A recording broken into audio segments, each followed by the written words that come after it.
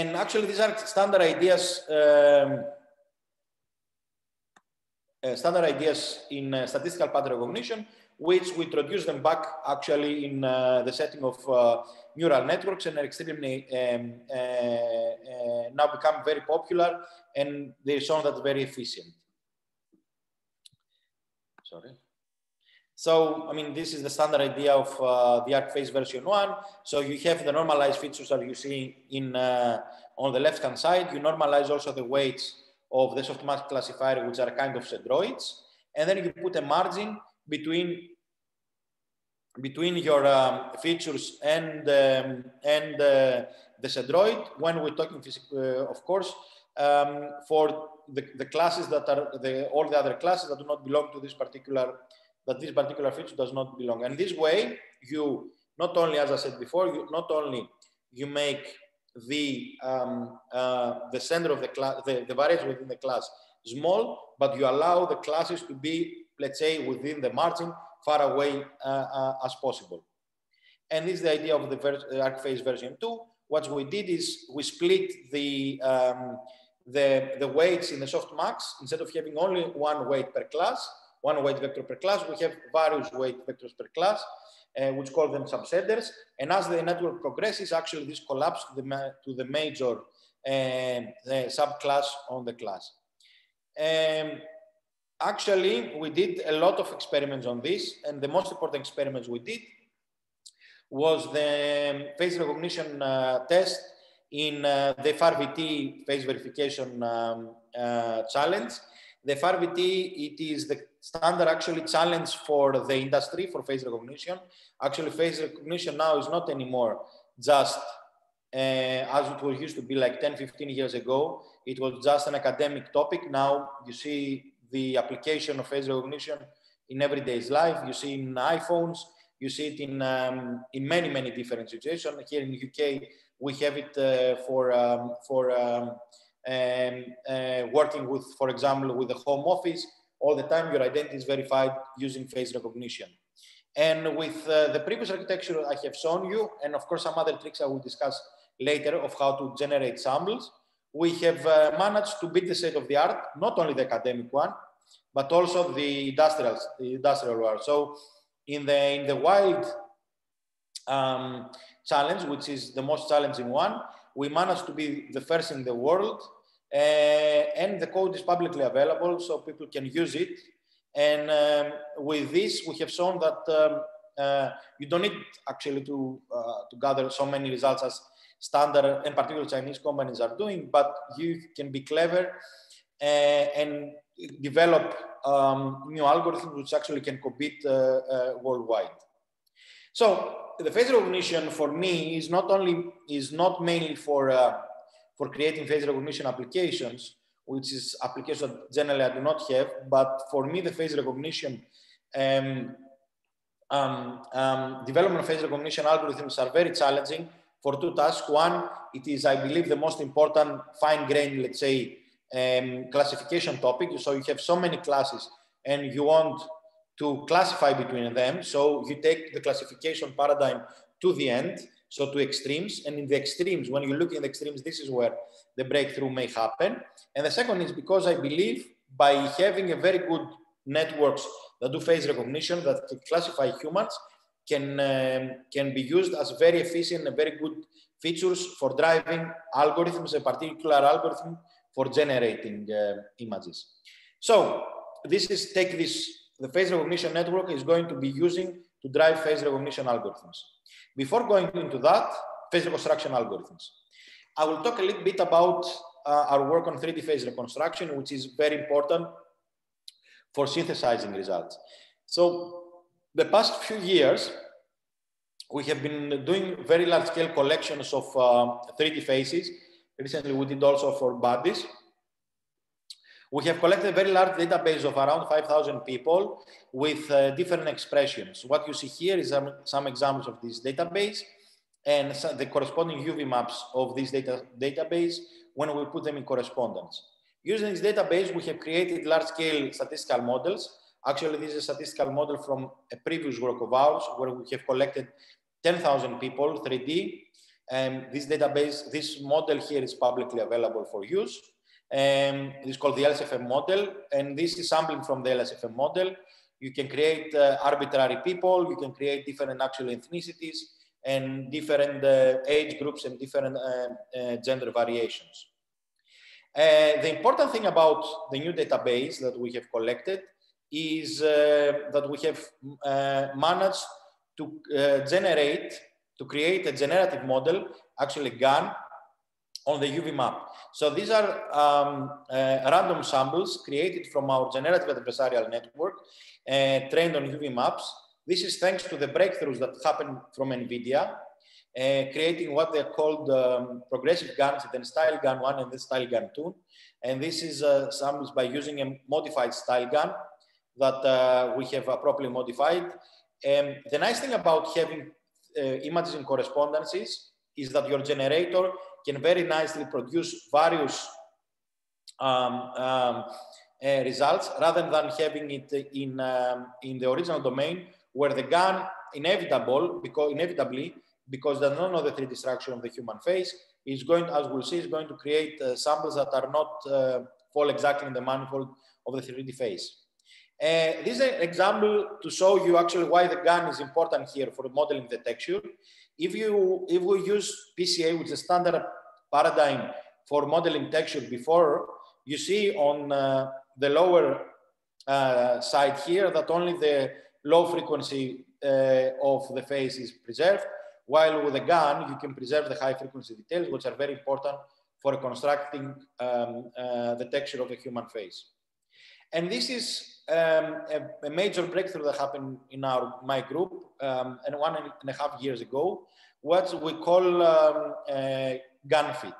The GAN fit is an analysis by synthesis 3D phase reconstruction method. It uses a PCA model for the shape. It uses a PCA model for the expression, for modeling the 3D expression, and it uses, in order to model the texture of the faces using a GAN. Then we have a differentiable renderer where we take parameters, we can take samples from the shape, the expression and identity, as well as the texture of the GAN. We create a face, and then using the differentiable renderer, as you see on the third column, we render the face, and then we use the distance between the input image and the render face to drive the analysis by synthesis method using, for example, to optimize using Newton or other methods, or you can use even the standard optimization method that are in TensorFlow. The important thing here is that if you use only pixels to drive your analysis by synthesis, the identity is going to be lost, which is actually inevitable. The important thing here is the analysis by synthesis method is driven by the face recognition of the features coming from different layers of the face recognition network that I showed before. So, and another nice thing about that is actually you can train this method using self-supervision without having a single ground truth. So we can have an initial image, and then we can train 3 different networks.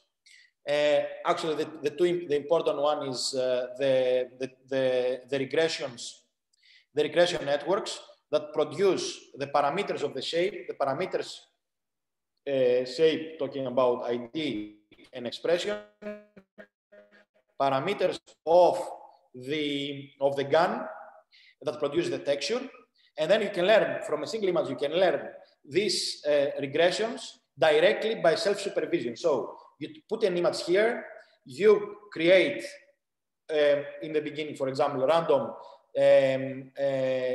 3D shape and texture, then you put it on the differentiable renderer, and then this is optimized by the result, by the difference between the features of the image and the features from the differentiable renderer.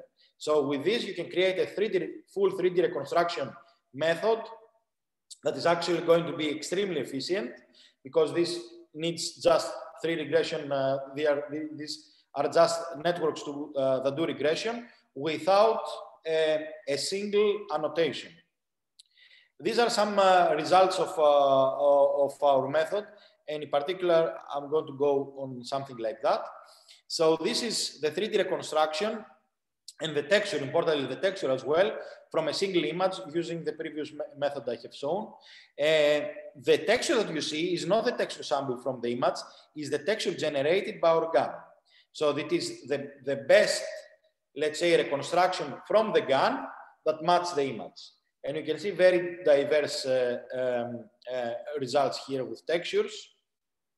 And these are some other examples. Because you see that the glasses have been removed, because the textures that have been used to train the gun were without, all of them were without glasses. And this is actually a nice feature of our method, because you can put the glass afterwards with synthetically. Another thing is that you can also reconstruct using, for example, the black and white, the grayscale image, because the features that we're using are coming from the face recognition network, which would not care about the color. Because we're using face recognition network and the features from the face recognition network is not directly on the color, we can do very nice 3D reconstruction of texture and shape from, as you see, also from portraits as well. And this is a comparison of the state, another further comparison of the state of the art. And this is a very recent work of ours submitted in CVPR. So by taking this work a step further, because one of the limitations of our method is that it can create only the texture that is within the UV map. The UV map is an ear-to-ear texture model without hair and anything. But we can further use the style gun, let's say, generator, which is a generator of guns on actual images, and combine them together, the previous method and this method, we can do this actually very impressive results. So you can do a synthesis of, full synthesis of, for example, a frontal, but actually if you want other poses as well from a single image. So the input image is on the left, is a profile, and the frontal image is a fully synthetic image of how this person is going to be looking in the profile, and down is the texture UV map created from the original image. And with that, we can generate arbitrary pose of a particular person. As you can see, the results are quite impressive. You can see that the frontal looks extremely close. The identity of the frontal looks extremely close to the identity of the person.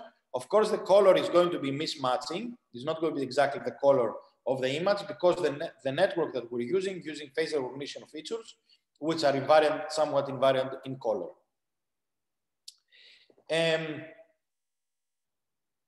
Of course, we can take a step further, and we not only create a model of the face, but we can go and create a model of the head. I'm not going to go a lot of details of how we create it, because a model of a head, because we created a model of a head, a statistical model of a head, from combining different, let's say, databases. There is quite a lot of statistical details there on how you create, let's say, something we call statistical kernels in Gaussian process modeling between data that are from face, data that are from head, data that you have only in the ear, data that you have only in the eye. I'm only going to show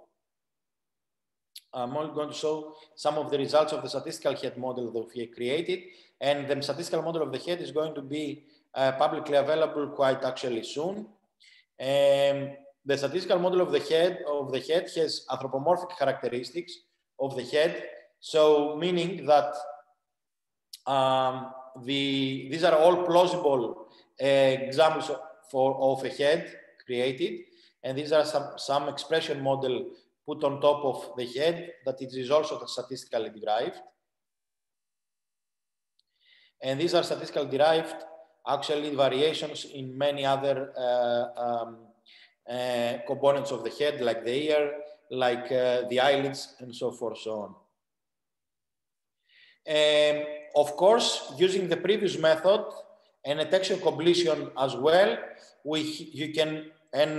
some fitting of the ears, we can use and recreate the full head anthropomorphically, the full head of the particular person, as well as trying to get the geometry of the ear as close as possible. And by fitting also the eye, you can get also the gaze of the person. Recently, actually, we have done a work about gaze detection, following the same path as we did for the dense face detection. So we do dense localization of the eye and the coordinates of the eye. I'm not going to go into a lot of details here. And then I'm using all the 3D models I showed before, how we can use it for generating samples. So here is an example of what a gun is going to produce. Actually, this is the previous generation of guns, what's called Style Gun 1. As you can see, the generation of the samples from a gun, a lot of them are realistic faces. There is a realistic faces coming from the inevitable lack of 3D information of a gun. A gun is a neural network, it's a regression function. It doesn't know how to constrain itself using in the space. So that is why we believe that it is better to make a gun directly on the UV space.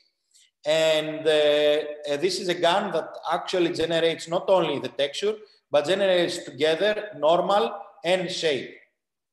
This is the gun we have created, and this is the gun now we're using for synthesis of humans.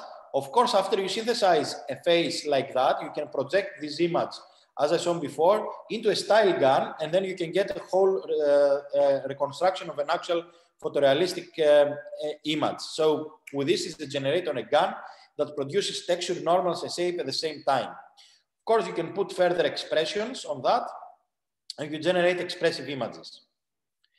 So again, one of the reasons we have been doing the generation of samples is because we want to train state-of-the-art face recognition algorithms.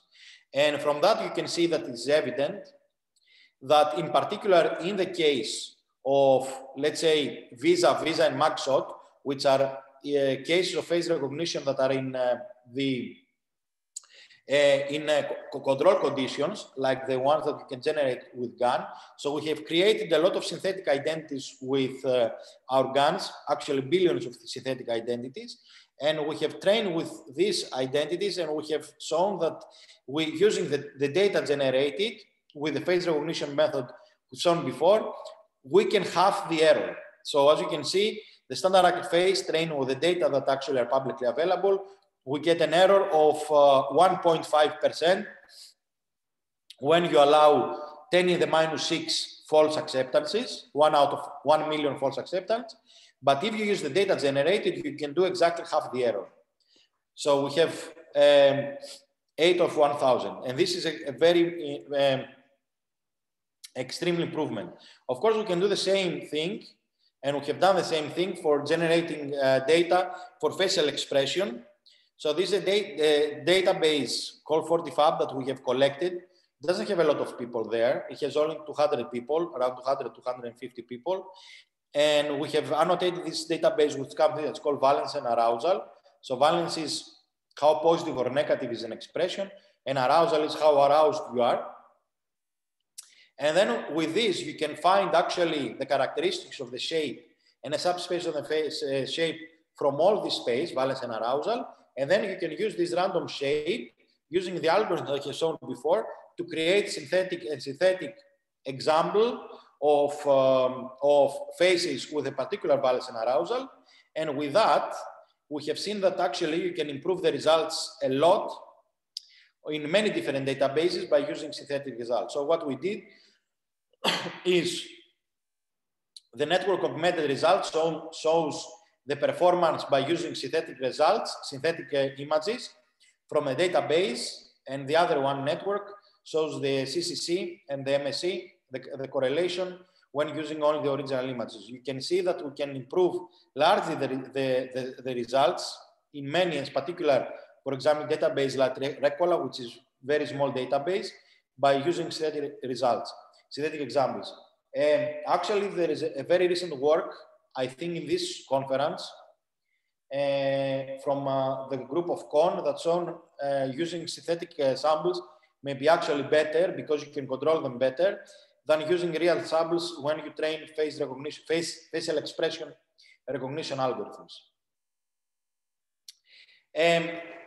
Now, I don't know how much time do I have.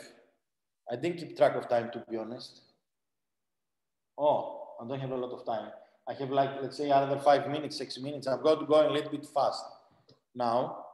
I don't know, how are we with regards to time? Stefano? Yes, yes, you can go, I think, for 10 minutes. 10 minutes, okay, perfect. So we wanted to take it actually a step further on that. And we have something that we call a light stage in Imperial College.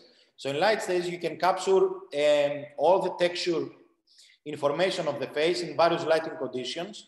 And you can get also a lot of details on the face, in particular normals. We captured a lot of faces in using a light stage, and using the patches of the face we have captured, we have created regression networks that can take the texture that we have reconstructed before with our gun and create a texture that can be rendered photorealistically. In particular, we can produce, using networks, we can produce what we call diffuse and specular albedo and diffuse and specular normals. With this, we can take, for example, you can see here, on the left-hand side, you see the texture that has been generated from the gun fit, and on the right, after you pass it to the networks, you can create a texture that can be rendered photorealistically under various conditions. And this is another example. So on the left-hand side, you can see the texture generated by the gun fit and the shape. And on the right-hand side, you can see a photorealistic texture that can be used and actually be rendered in various conditions. So these are other examples.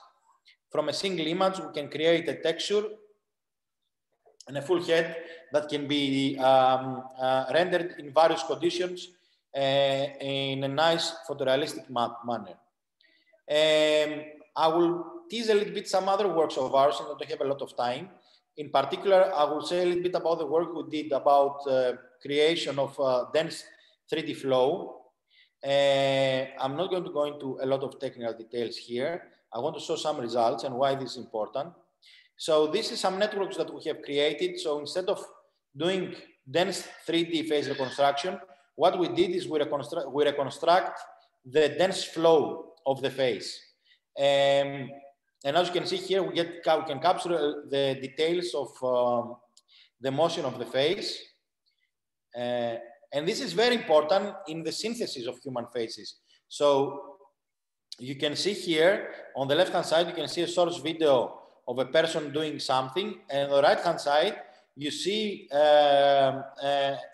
moving the motion to another person by using a standard network for computing the flow and a network for predicting the dense human 3D flow.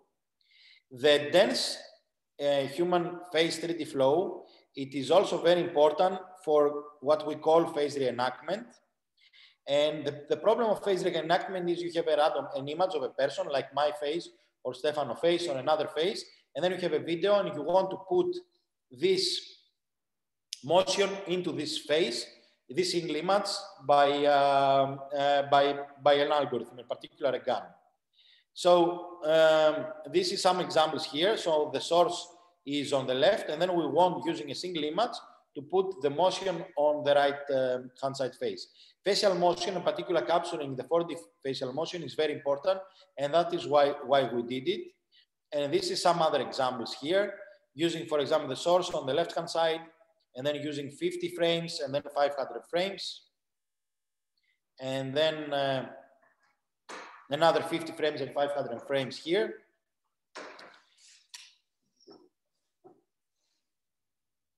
And this is a recent work of ours when we use actually not only the facial motion, but we use also the audio information, and we compare also with the state of the art. For example, this Zakharov et al. Is the recent work of Samsung from Moscow. And the driving is on the left-hand side. The reference is a single image, and the head gun you see on the right-hand side there is our results. Now, the work that you have shown right now are not only relevant for the face and the head. It's relevant because of the face and the head because we had very good models for 3D face and 3D head, but the work is actually very relevant for other parts of the body and also hand and actually human body. So recently we have had a work on 3D hand reconstruction networks, which was ranked as one of the best works in last CVPR. So the work is quite similar to the work I have shown for 3D face detection. In particular, what we did is we had a model of the 3D hand. We fitted the model of the 3D hand into a lot of in the wild images and create a lot of pseudo annotations, as well as having landmarks on the hand. And then we created a network that goes from the input image into the reconstruction of the hand. The hand, instead of using PCA models, as we did, as I showed you before, with a face and a head, we actually progressively now going for shape modeling into what we call mesh convolutional networks to model shape. In particular, this is very relevant for the hand information of the hand because the hand is very articulated object rather than a face and a head. And it's much better to model it with nonlinear functions, later functions.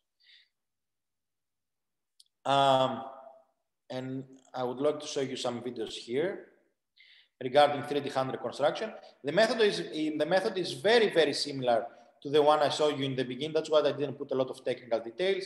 It's very similar to the one I have shown you in dense 3D face reconstruction. So there is a network that goes from the image to actually dense 3D information from the hand. Okay, and of course, if you want to correct a little bit, then you can take this information further and you can put another autoencoder there that projects it to a model of the hand that actually is going to be controlling the hand a little bit better. And of course, you can do the same thing. And I want to show you some results here. You can do the same thing.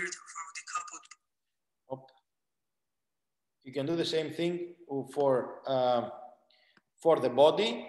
We created the same thing as the body, and the body model we have used here is a little bit more flexible, so that you can reparameterize it and you can fit arbitrary, you can put afterwards arbitrary parameterized body models like these cartoons we have shown here. And I think with that, I'm going to finish. I don't think I have a lot of more time. I'm going to finish, and I would be happy to accept some questions. Thank you very much, Stefanos, for this nice talk. I think I hope there are many questions. I think so. Please, now it's time for question. If you have some question, I don't know how to process, Stefano, about the questions.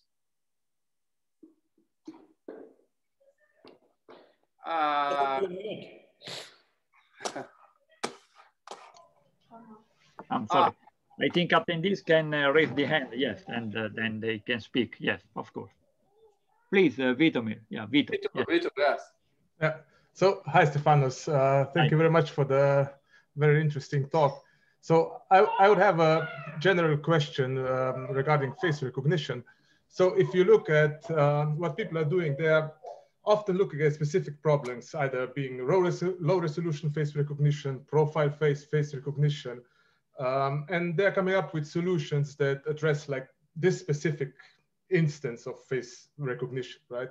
So on the other hand, you have general models like, for example, your ARC face, which improved performance on all of these tasks. So where you see face recognition going in the future? So do you think it will be a general solution that would fit all different tasks, or is there something that can be added by let's say something specific that's problem related? So It's actually a very good question and very relevant question, to be honest. So one of the things in the particular using these deep neural networks is you're always surprised by things that they can do and things that they cannot do.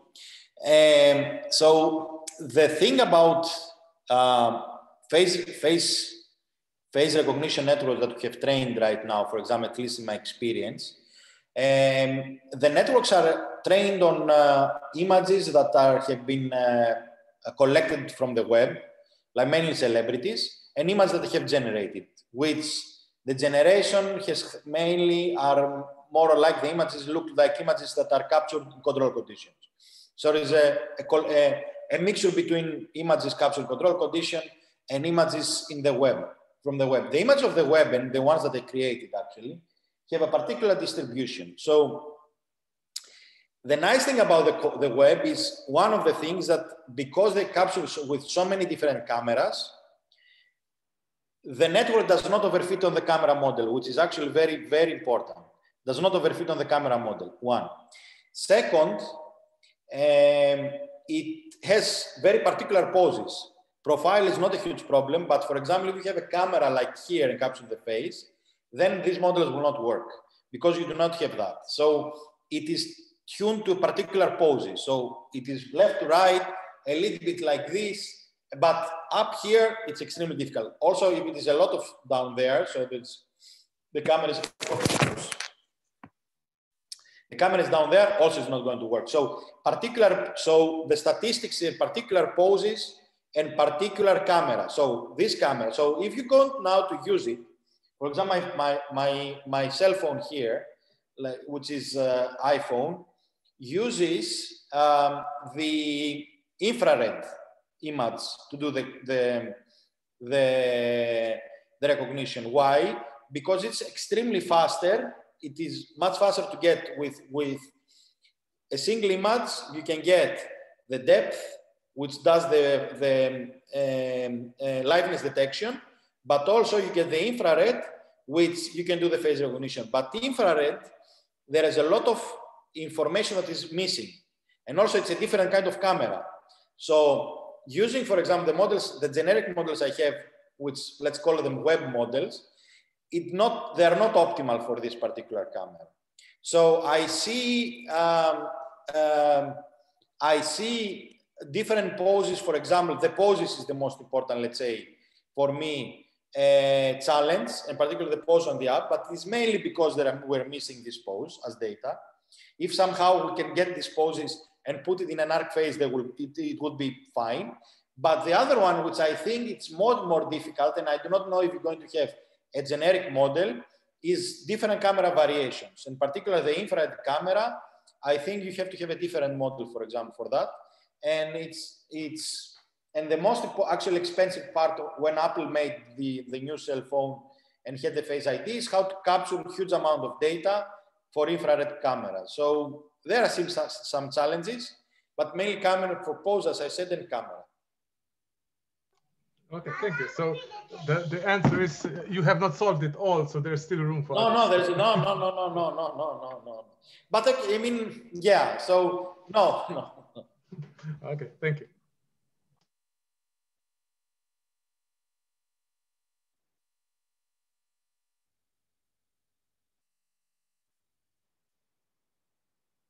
Any other question?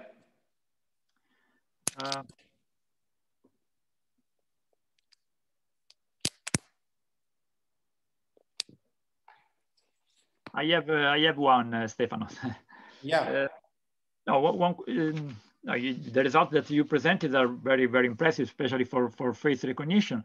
And I have a question about the generation of synthetic images. In particular, the question is if there is some way to understand, let me say, how many images we should or we can generate in order to improve the result. I mean, how many new variants in the data it is necessary to put in the data in order to have an improvement. If it is possible to evaluate some, let me say, threshold, some percentage of images that we have to add in order to have an improvement. and also which is the statistics of the data that we should inject in the training data in order to improve the performance? Actually, this is a very good question. So let me actually show you a little bit the kind of data I have been generating.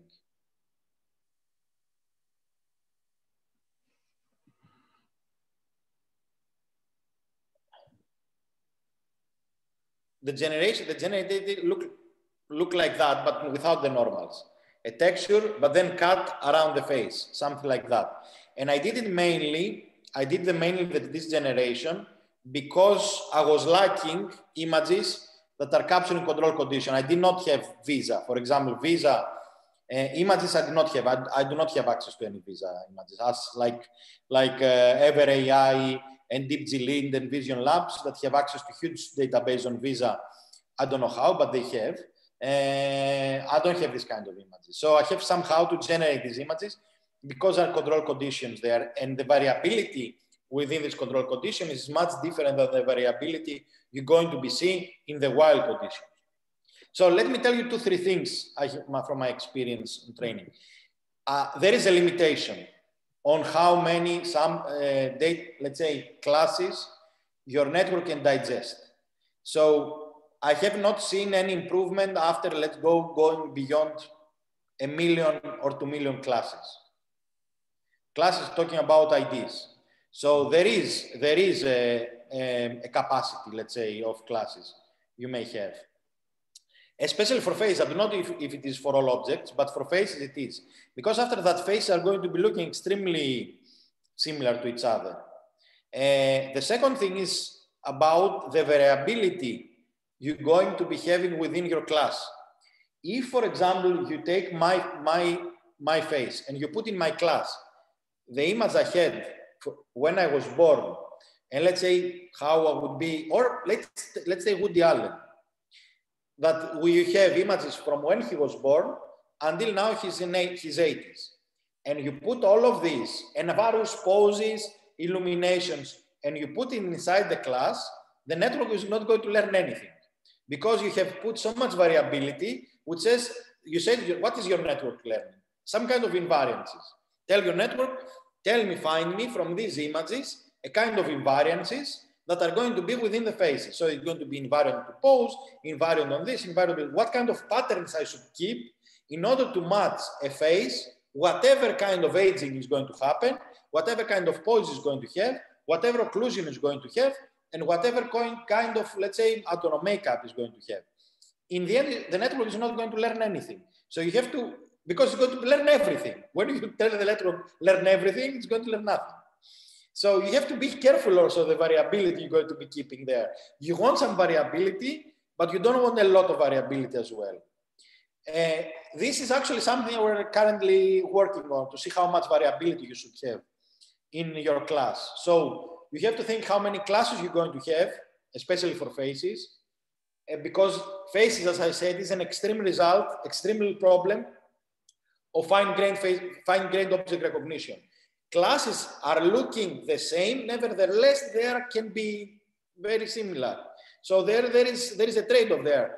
My face and your face is going to be different, but there are a lot of, it's much similar my face and your face than my face and the door, for example. So you have to be careful on how much variability you're going to introduce with regard to the classes and with regards to within the same class, because my face and your face is going to be similar, much more similar than my face when I was 5 and my face now.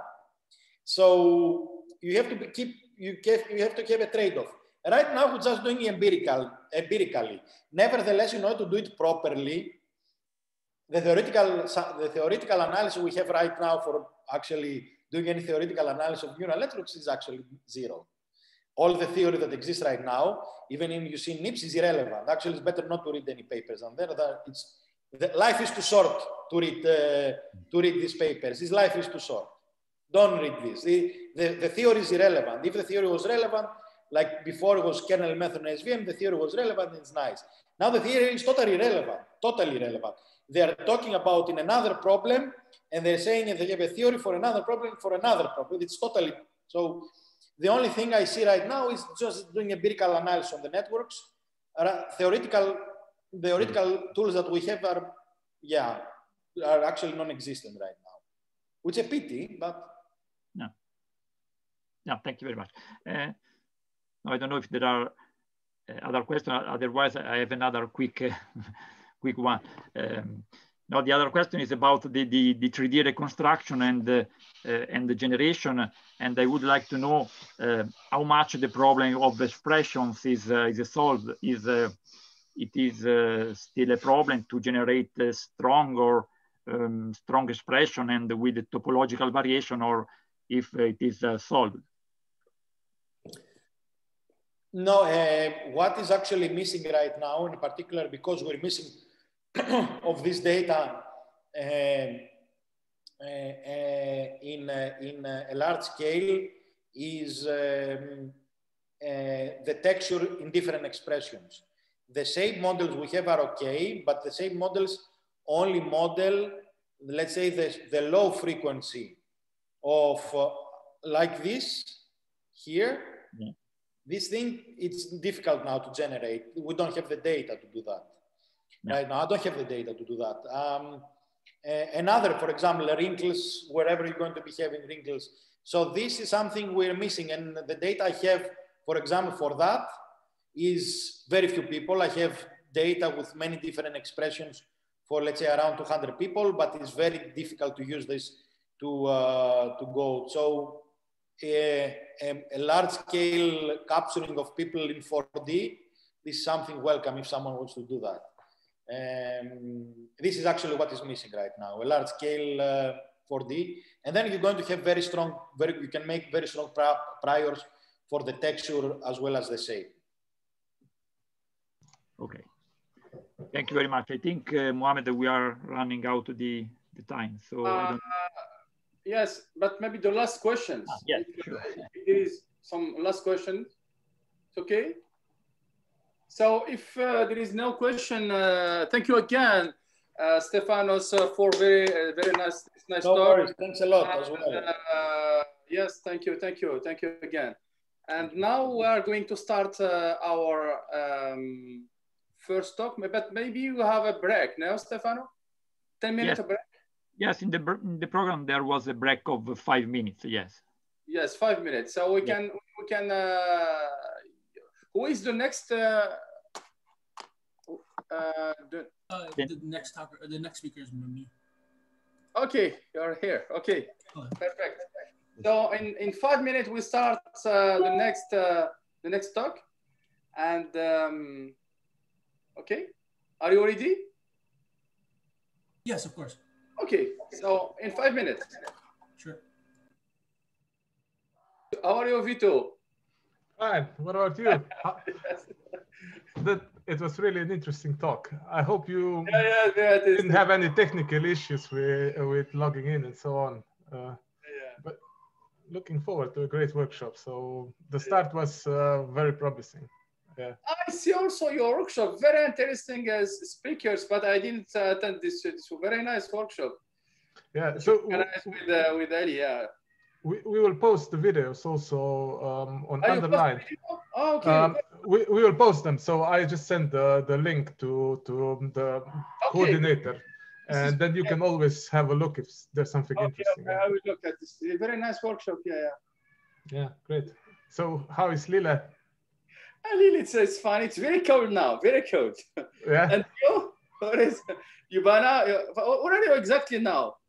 I'm in Ljubljana. So yeah, I just went on the snow with my kids earlier today. So just came back to watch the keynote, and yeah, so you can hear them probably in the back. The kids screaming. Yeah, great. Okay, give me 1 minute, please. I'm coming. 1 minute, I'm coming. Okay, and I'll say goodbye also to everyone. So have a nice workshop. Okay. Nice rest of the workshop. Bye. Thank you very much, Vito. Bye, Mohammed. Yeah. Keep in touch, huh? Yeah, sure, of course. Bye. Bye. Bye.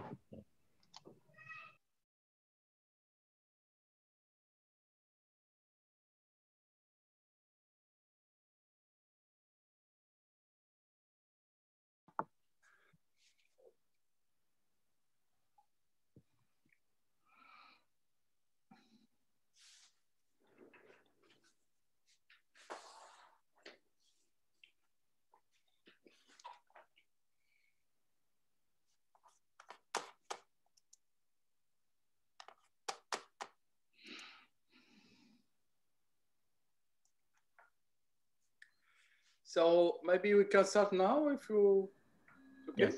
Yeah, sure. So the next, Stefano, please, you can maybe introduce the next talk. Okay, so the next paper is Shine On, Illuminating Design Choices for Practical Video-Based Virtual Clothing Try-On. And the work is presented by Gaurav Kupa. So Great, please, Gaurav, you can. Can everyone hear me and see my screen?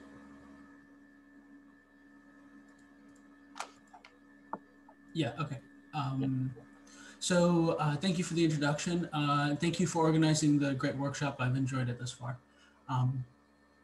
So yeah, my talk will cover 5 sections. First, I'll talk about the motivations and contributions, a short literature review, talk about our approach, showcase our results, and then finally end up with the conclusion. So first, the motivation for virtual try-on and our contributions.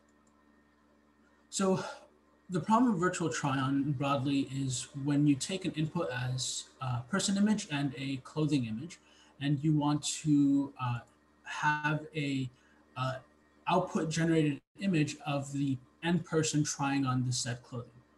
Generally, this problem can be approached from several domains. One being an image-based domain. In our work, we propose a video-based domain. So first, I would also say that there's great reason to pursue this problem. Virtual try-on has a large market space. So with the onset of the COVID-19 pandemic, e-commerce has become a larger part of our fabric in society than ever before.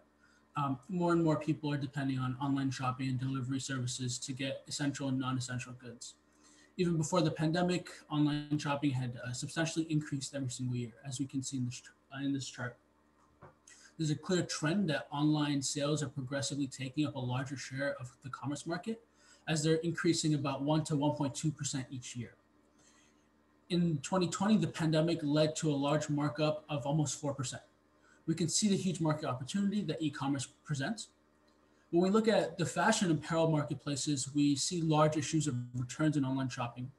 A customer who is shopping online is 3 times as likely to return their item than a customer who buys the item in store.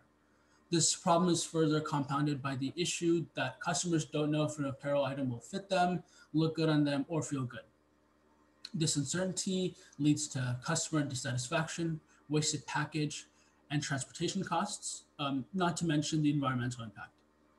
Employing an effective virtual try-on system would help circumvent these problems by providing a better shopping experience for the customer. Furthermore, there's a large interest in virtual try-on from an academic perspective. The new field of neural rendering organizes deep image and video generation approaches that enable explicit control or implicit control of scene properties, such as geometry, appearance, semantic structure, etc. So some examples of this are novel view synthesis, relighting, face and body reenactment, and more. So virtual try-on is one of these tasks that's encapsulated in the neural rendering field. Warping and controlling the appearance of a clothing item in any specific pose deformation, and generating high quality cloth synthesis with virtual try-on garnishes great academic interest and serves as a valuable literature of the neural rendering field. Virtual try-on is a meaningful problem to tackle due to its practical application as well as academic interest. So the main contributions of our paper are that we provide rigorous scientific experiments testing the effectiveness of recent deep learning breakthroughs. So it's very clear as to why we chose the design that we did because there's quantitative and qualitative backing.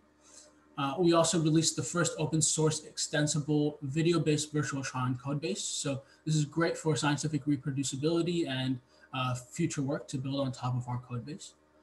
And lastly, we present clear design choices for video-based virtual try-on. Okay, so now I'll go into a brief literature review. So in conducting virtual try-on, fashion data sets and human parsing annotations are critical to our work. Zue Liu et al. Created the Deep Fashion dataset in 2016, and Yu Ying Yi et al. Created the Deep Fashion 2 dataset in 2019. As shown in the slide here, K. Kong et al. Introduced the LIP dataset, a group of over 50,000 images, which are annotated with 20 categories of human body parts and 16 different body joints. In addition, the LIP dataset contains images of humans from different complex human poses, including occlusions, back view, etc. Several works have built on top of the LIP dataset to include a combination of human parsing and pose annotations. These annotations led to more robust parsing models, such as SSL, JPPNet, SCHP, and more. In our work, we investigated the effectiveness of different pose annotations and utilized human parsing annotations to improve the quality of virtual try-on. So the two seminal works of image-based virtual try-on are Viton and CP-Viton.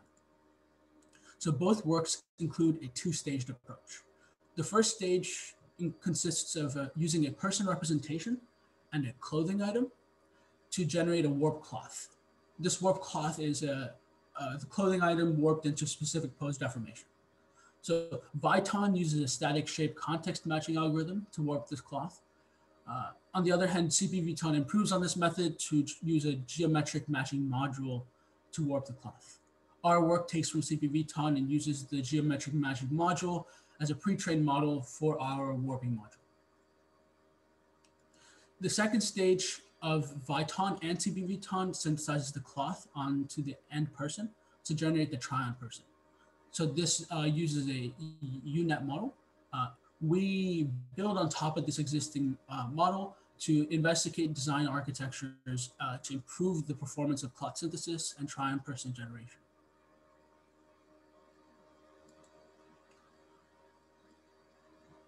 Dong et al. Was the first to achieve video clothing try-on in 2019, including the entire try-on processing, warp, and texturing stages. The network is named Flow Warping GAN, or FWGAN for short, for its incorporation of optical flow to address temporal consistency issues and the warping of desired clothes and user to the video pose. The problem that is formulated here differs from the problem formulation of our work. So here, the clothing image is warped onto the person image, and then that try-on person is then reposed into a sequence of video poses. Our problem formulation is to synthesize the cloth of the image directly onto a set of video frames of a fashion model walking. Similar to FWGAN, our work also uses optical flow. Lastly, the rise of attention has taken over the image domain. Recently, there have been works to incorporate transformers into object detection and achieve state-of-the-art performance. Additionally, self-attention has been used to achieve state-of-the-art performance in conditional image generation. In our work, we show that using self-attention improves the quality of cloth texture in video-based virtual trial. Great. So now I'll talk about our approach. So some of the existing problems that exist with virtual try-on are that there's a large memory and time requirement for training. These models generally have to train for between 40 to 60 hours. And that's a problem that we address. Furthermore, there's a lack of high quality cloth synthesis. There's a lot of artifacts that exist. And also the generated videos are still temporally inconsistent. So so the improvements that we make are categorized into three categories. First is we investigate the value of pose representations. So previous methods use COCO pose representations, which are a sparse tensor of 18 depth tensor. We find that this pose representation is not an accurate representation of human body in space, also takes up a large amount of memory, leading to subpar results. We opt to use Facebook's dense pose annotations as it's able to model more accurately the human body, shape, and facial structure. Additionally, we are inspired by the onset of attention and utilize attention in our virtual try-on models. This improves face and neck quality synthesis. And lastly, we investigate the value of high frequency robustness. So there's been literature that states that RailU networks are biased to low frequency information, and in the virtual try-on domain, low frequency information corresponds to geometry and shape, whereas high frequency information, which is the goal, corresponds to cloth texture and synthesis. So we want to see if using different activation functions leads to higher quality cloth synthesis. So without further ado, our model is, our model uses a general unit architecture, which is your standard encoder-decoder architecture with skip connections. We interlace this encoder-decoder architecture with attention models, as shown before. And then here we can add the try-on inputs. So the current frame cloth image. This cloth image is entered into the TPS warping pre-trained model. So then you get the cloth, warp cloth. And the outputs are raw rendered person image, which we do a mask composition to get a person try. On top of this, we add a dense pose representation. So we find that this dense pose representation improves face and neck quality. And so we enter this and do a concatenation into our person inputs. And lastly, we incorporate optical flow. So we use previous frame, calculate the flow, optical flow between current and previous frame, as you can see here. And then we use this flow warp previous frame and concatenate it with the generated raw composed warp cloth to enable temporal consistency in our outputs. Great. So now I'll go into our results.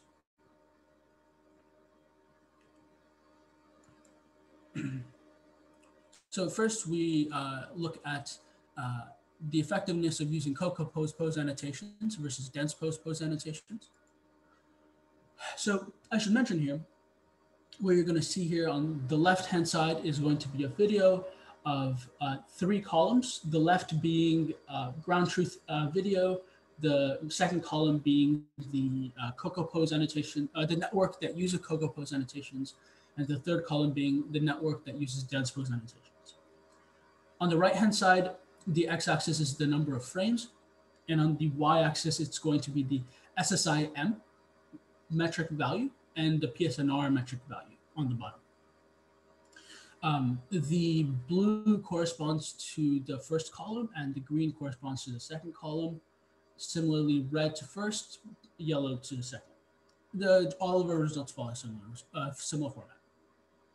So if we another thing that I should mention here is SSIM and PSNR metrics are not a great representation of virtual try-on output. So due to the lack of great metrics, the visual inspection is absolutely necessary here. So here, you can see in this video that the COCO pose annotation network has poor facial quality, whereas the dense pose representation network has stronger facial features.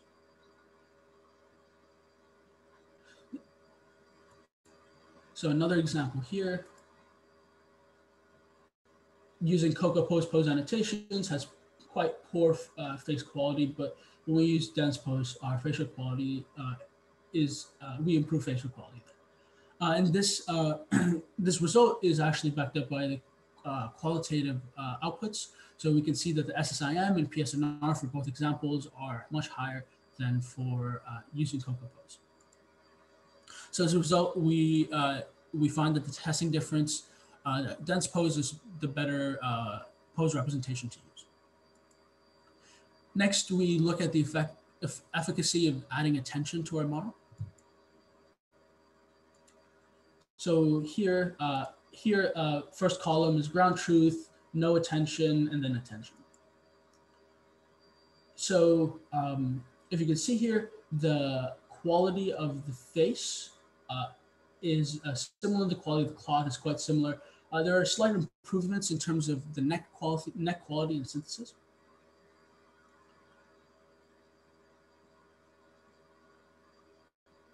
And there's no measurable improvement from a qualitative metric standpoint.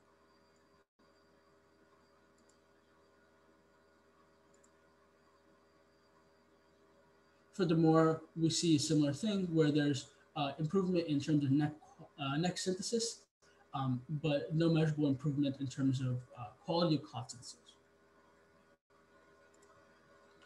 For this reason, we say that attention slightly improves face and neck quality. Now we'll look at the effectiveness of using RailU activation functions versus GALU activation functions to improve cloth synthesis. So here is a RailU activation function. Here is a GALU activation function. Again, the slight improvement here, there's no measurable difference here. The slight improvement comes with, let me play the video again. The slight improvement comes when you have some better quality of neck, and actually zoomed out facial view is actually higher quality when you're using the GALU activation function. And I can showcase this in a few more videos. So in the zoomed out videos, the GALU activation function improves on facial quality.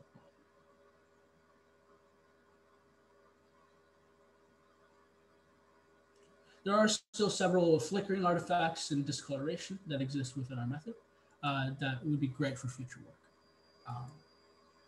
Again, another result, RailU and then GALU. So no, there's no qualitative improvement between RailU and GALU, but there is a slight edge that we give to GALU due to its improvement in zoomed out face view. Then we test the effectiveness of RailU versus Swish activation function. And here it's quite obvious from a qualitative and quantitative perspective that RailU performs better, less discoloration on the arms, cloth quality, and in terms of the qualitative metrics, RailU outperforms Swish. And this story is told again in this example. Poor cloth quality, poor pant synthesis as well. So we say that the RailU activation function is better than Swish. And lastly, we evaluate the differences between GALU and Swish. So this is the GALU activation function. This is the Swish activation function. Similar story, GALU does a better job of synthesizing clothes as well as general body features. This story is supported by the qualitative metrics.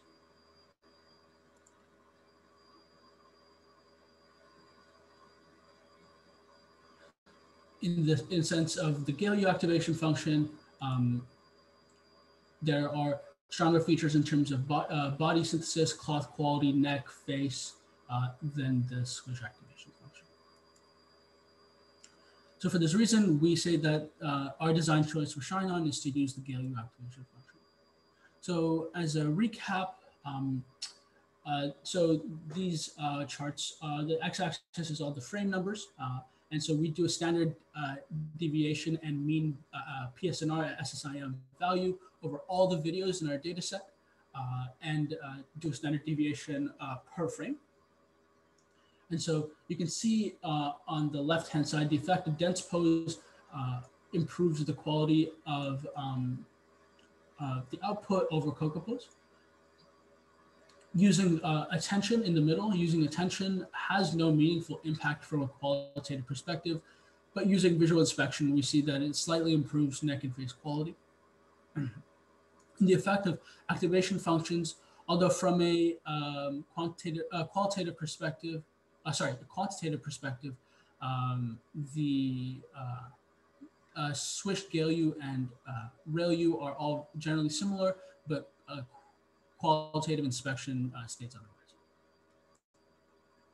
So I'll end off with a brief conclusion.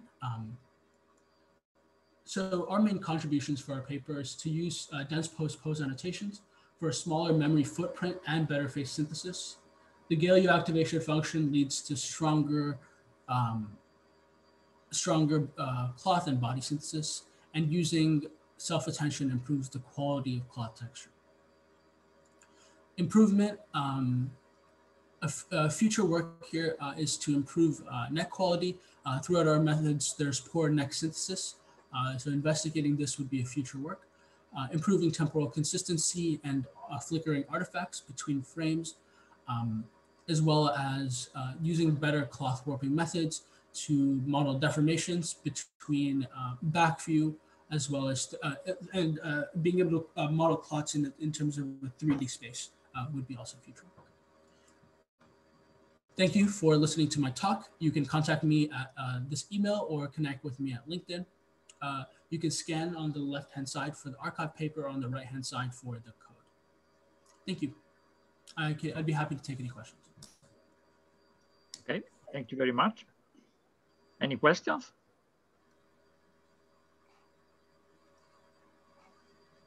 I have one question, Stefano. Yes. Yeah, I have one question. Thank you very much for this nice talk. There are many things. So I have one question about the criteria now, because in your talk, you talk about two criteria, PSNR for noise, and the last one, it's second one, it's some structure similarity index. Mm-hmm. But why you don't use, for example, inception score, or some other, score or some criteria? Generally, we looked through a few different metrics, and we found that there was no general difference. We also looked at the FID score. We looked at the inception score. There's no general difference between there's no silver bullet metric that would judge the quality of virtual try-on effectively. And so we opted to use SSIM and PSNR because our previous existing methods also used those scores. And so it'd be easier to compare. Okay. Good question. Thank you. I have also a question. No, my question is if the dense pose, does it provide you some 3D information, or it is just 2D information? So the dense pose annotation that we use is just going to be like a 2D picture. But there is some literature that states that the UV map does give you some 3D information. And so in our method, we don't extrapolate any 3D information from the dense pose annotations, but the dense pose has much more quality in terms of determining smoother parts of the face. So it models more 3D information in 2D space than kind of other pose annotations that we see. Okay, and with another quick one is from the result that you have shown, it is evident that there are some problems in the neck region. Mm-hmm. So I would like to know if you have some explanation for this behavior in that region. I mean, which is that causes this behavior? I mean. Sure. Yeah. So generally, what happens is that so previous methods, what they do is that they use a face refinement network after they do the virtual person try-on.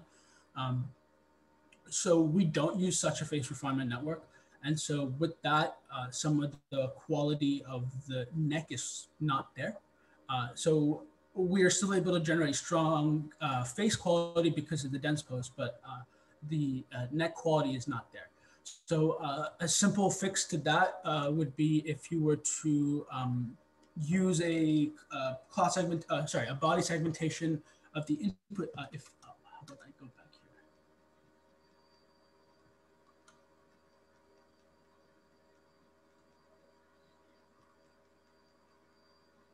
So if you were to use a body segmentation of our current frame, and you can pass in as input, and at the end, when you get your output, you can warp the neck information. So you can extrapolate the neck information from there and warp it at the end. It's a very quick fix, but the network would not be learning that information. So we didn't incorporate that into our network. So the long story is that there's a fix to the poor net quality, but to get a more general solution to that would be the future work. Okay, thank you very much. Any other questions? I have only one question about the size of training, data. What is exactly the size of your training data? Because I think you need a lot of data, for training.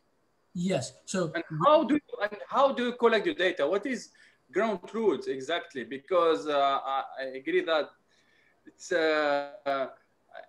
not. I think it's not easy, to annotate this ground truth. Yes. So the data that we use was given by FWGAN. So they released a data set of 661 videos of fashion models walking. And each video has about 250 to 300 frames. So a lot of training data for us to use.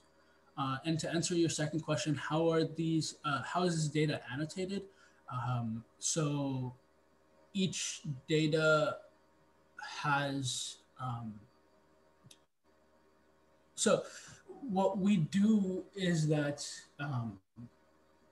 okay, wait, sorry. Your question about how it's annotated is that there is a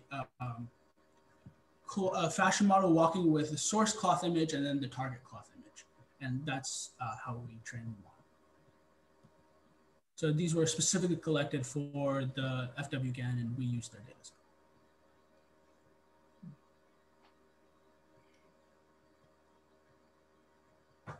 Okay, thank you. Thank you. Is there any question or maybe we can?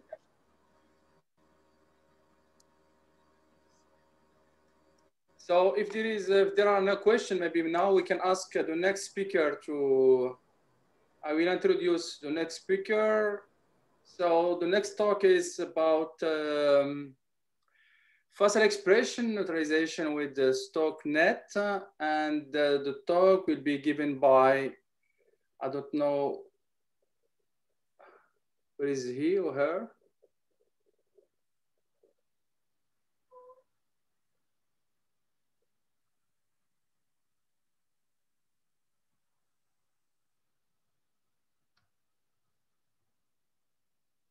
So who is the speaker?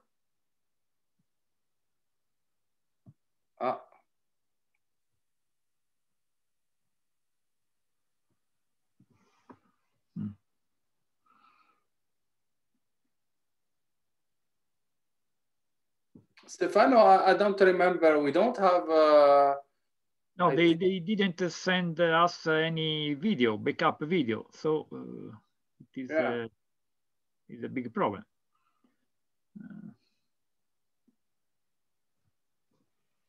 So what we can do, maybe we can start with the following one, and maybe we can. Yes, maybe they can have some connection problem. They maybe join us later. Yeah, maybe, right? yeah. So if the following one, I think he's here. Hazik Razali is here. Yes. I think we can. Hello, Hazik. Yeah. Maybe we can start with this one and wait. Maybe some information from. Okay, sure. The authors of the paper. Do you agree with this, Hazik? It's okay for you? Yeah, it's okay for me. It's okay? Yeah. Okay, good. So we switch now to talk of log likelihood regularization, divergence for video prediction with 3D convolutional variational recurrent network, and given by Hazik Karazali. Thank you. So hi everyone, my name is Hazik, and today I'm going to be presenting my work titled Log Likelihood Regularized KL Divergence for Future Frame Prediction with a 3D Convolutional Variational Recurrent Network, done together with Basura Fernando at the Agency for Science, Technology and Research, Singapore. This is the overview for today. I will start off with the problem statement and the motivation behind it. I will then be sharing some related works for the sake of context before stating the aim of our study. Thereafter, I will present our method and our results before concluding. So our task is, given a sequence of images from x0 to xw as context, we want to predict several frames from xw plus 1 to xw plus 1 plus t into the future. And that could be useful for several reasons, with the most relevant being for action anticipation, where the goal is to predict what the person might do before observing that action. For example, it would be useful for a system on board a self-driving car to generate the future frames of the person and the environment to foresee if the pedestrians will cross the road. There is a number of related work that can be used for future frame prediction, and you can break them up into two main groups: deterministic models and stochastic models. So a majority of the deterministic models, including the state-of-the-art, are often built on top of recurrent networks that are represented here by the block f theta. They are then trained to minimize the reconstruction loss between the predicted output and the ground truth, with the reconstruction loss being either the L1 or L2 or even the adversarial loss. The disadvantage of these methods, however, is that because they are deterministic, they can only do a one-to-one or a many-to-one mapping. But the future is uncertain because for any given input, there can be a number of highly plausible outputs based on the data set. And so for a robot to operate or plan in an unknown environment, it must learn how to forecast multiple futures and not only one. And so that is where the stochastic or generative models come in. They model the probability distribution of the data during training, and during testing, condition the forward pass on this distribution to produce an output. Because this sampling is random, there is some level of noise during the forward pass that results in the output being unique at every run. So as previously mentioned, the deterministic models are often built using recurrent networks that can be represented by the figure on the left and the equations on the right. So if we represent the hidden states of a recurrent network using the node H, we can then illustrate the forward pass of a deterministic model as follows, where at every time step, you have the input image X that is fed into the recurrent model to produce the hidden states H. This hidden state is then sent through some function to predict the next frame, X hat. This can then be extended into a sequence to predict as far into the future as desired. In a stochastic recurrent network, you now have this additional node Z that is produced in two steps.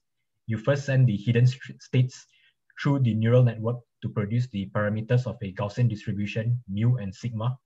You then sample from this to obtain Z. This Z is then conditioned.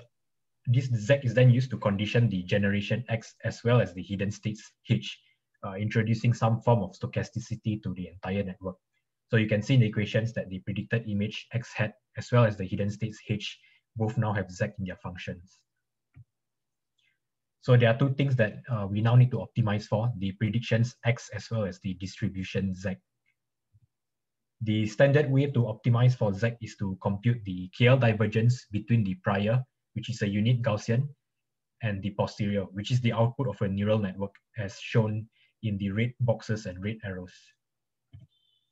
The second, which is done by Castrejon et al., and is also what we use in our work, is to let both the prior and posterior be the output of neural networks, where the posterior is some function over the present and the future, indicated by the arrows and equations highlighted in red, and the prior some function of the present, indicated by the arrows and the equations in blue.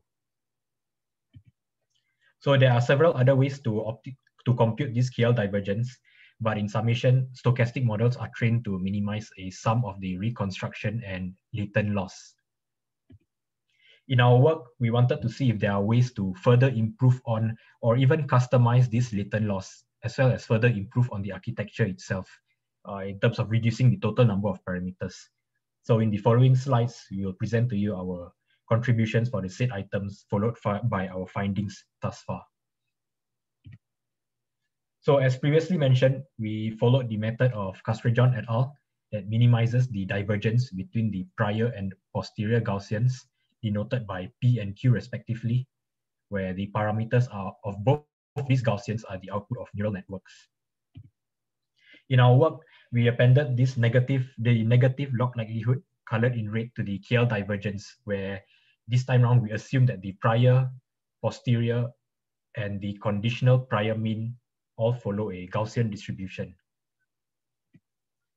So interestingly, these terms can be merged to result in a final expression that looks similar to the KL divergence, but with some of its components reweighted. Specifically, the log posterior variance has now been scaled by a factor of 2, and the difference of mean by a factor of 3. So we can interpret this as follows. One is that there is now less emphasis on the prior variance compared to the posterior variance, which could intuitively mean a more diverse output when sampling through the prior Gaussian. And two, that the scaled difference of mean serves to balance out the additional weight assigned to the variance term, so that the model continues generating samples that are representative of the ground truth. So again, this addition of the log likelihood to the KL divergence results in an expression similar to itself, but with some of its components weighted differently. And we can think of this as some sort of regularizer to the original term. So this actually thus bears some conceptual similarity to the L1 plus L2 reconstruction loss used by the following works. They were able to show that the summation of these two terms together are better than their standalone counterparts. And finally, we point out that these components can be manually tuned, although the experimentation of different values is not the purpose of this study. So moving on to our architecture. Our architecture is an incremental upgrade of the 2D variational convolutional LSTMs used in past work. Here we have replaced all 2D convolutions with 3D, from the image encoder to the LSTM to the networks that generate the parameters of the Gaussian distribution, as well as the image decoder. So at any given time step, the network takes as input a clip of frames to forecast the clip one time step into the future. There are several advantages of using 3D convolutions as opposed to 2D in the context of 2D, in the context of frame prediction. These are not novel, of course, but they are still interesting to think of nonetheless. So the first is that we can vary the window size M, or the number of input and output frames at each time step based on the amount of motion we wish to capture. So for example, we can set a large M if it is important for the model to observe a longer sequence at every time step without being forced to heavily sample the data set. Second is that we can set H, or how far into the future should the model predict at each time step, which similarly can be useful if the model needs to be able to observe far into the future given the input clip at each time step.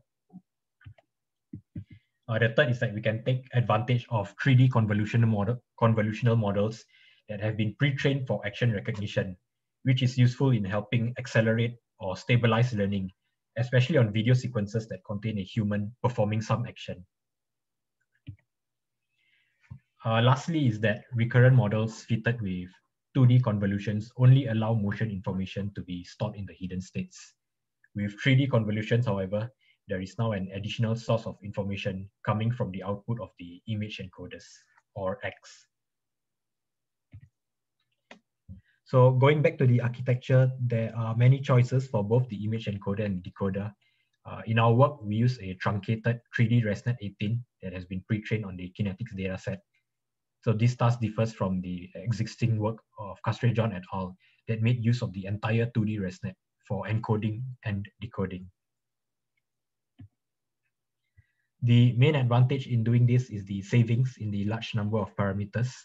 For example, a full 3D ResNet 18 with 4 blocks would contain 33 million parameters, whereas another with only 2 blocks would contain only 2 million parameters.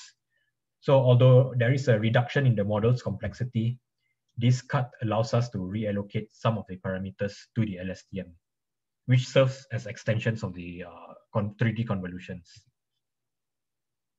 So ultimately, our hypothesis is that there is no need for a very large image encoder and decoder, since the 3D LSTMs themselves serve as extensions of the encoders for learning spatial temporal information.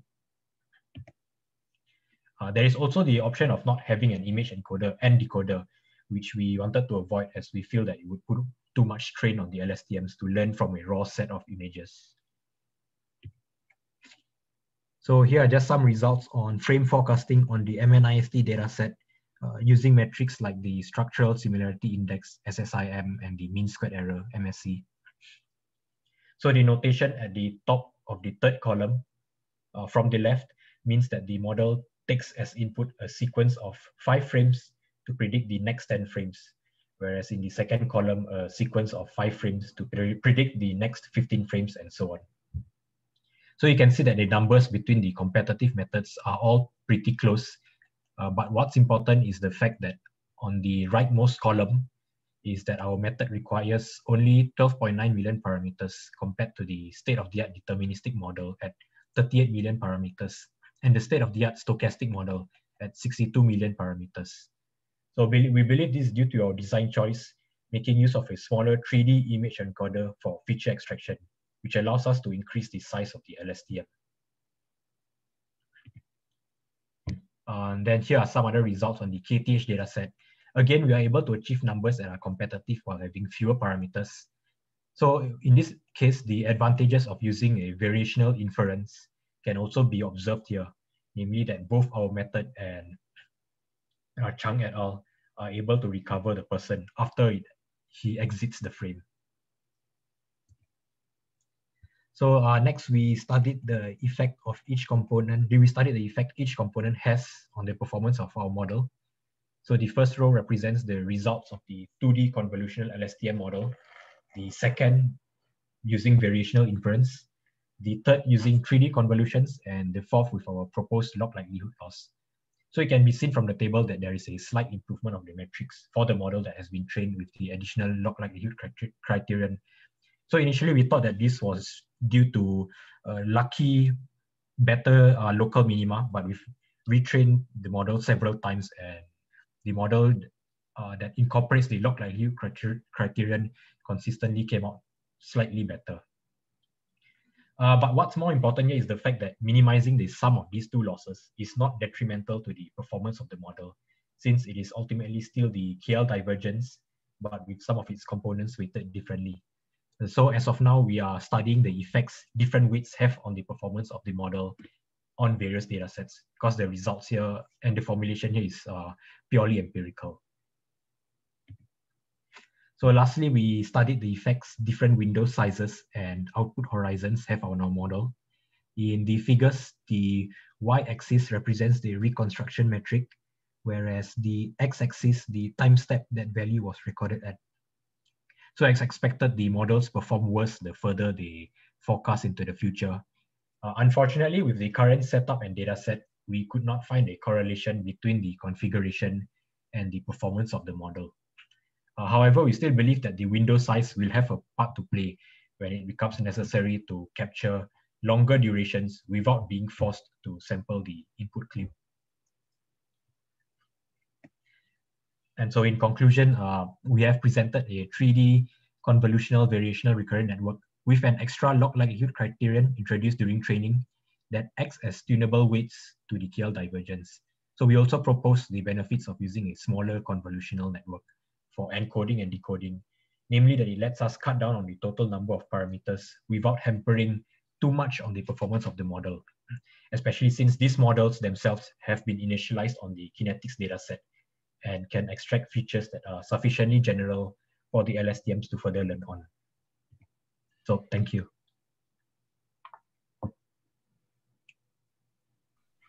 Okay, thank you very much for. Thank you very much.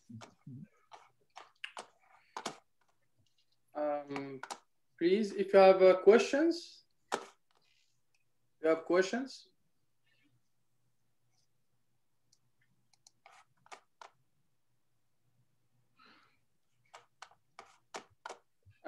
I have a question, Azik, about I would like to understand, because I think the main idea of your work is the prediction video.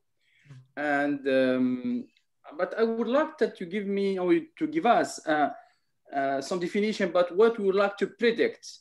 Is it a short frame or long frame? I don't know exactly. I would like to understand.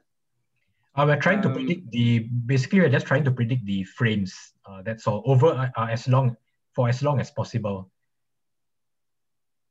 Yes, I understood that, but in your work, because what I mean, it seems that LSTM or, you know, because it's working frame by frame, it seems that the LSTM cannot, you know, predict for long term. Is it correct?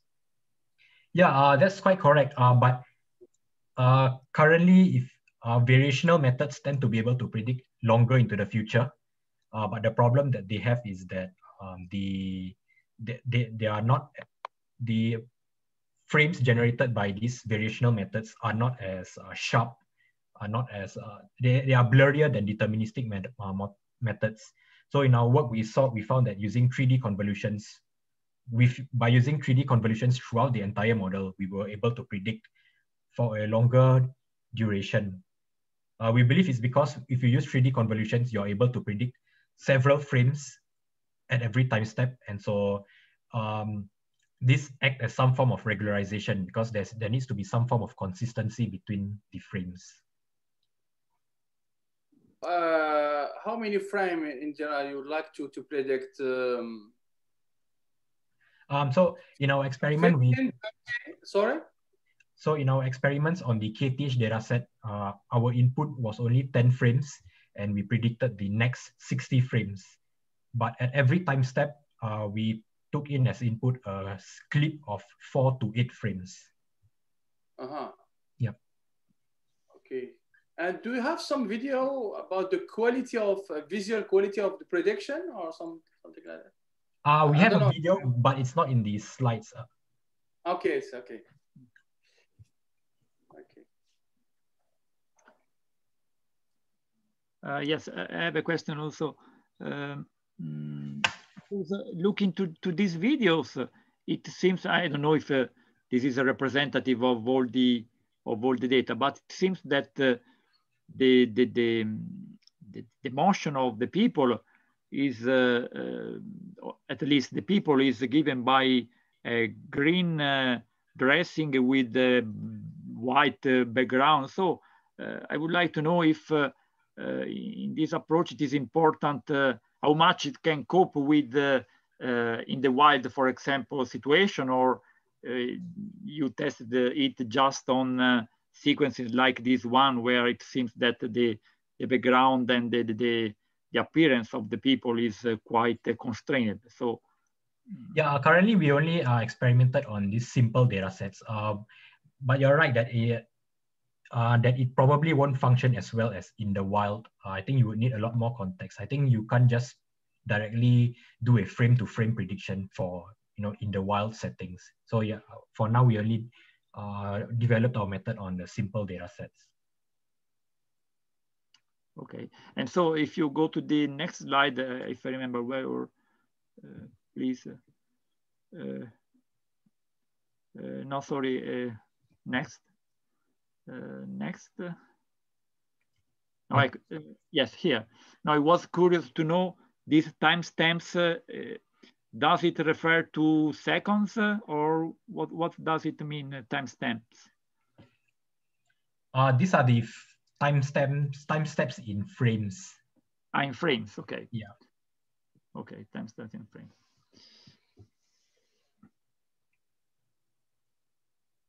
Okay, okay. So I have no more questions. So.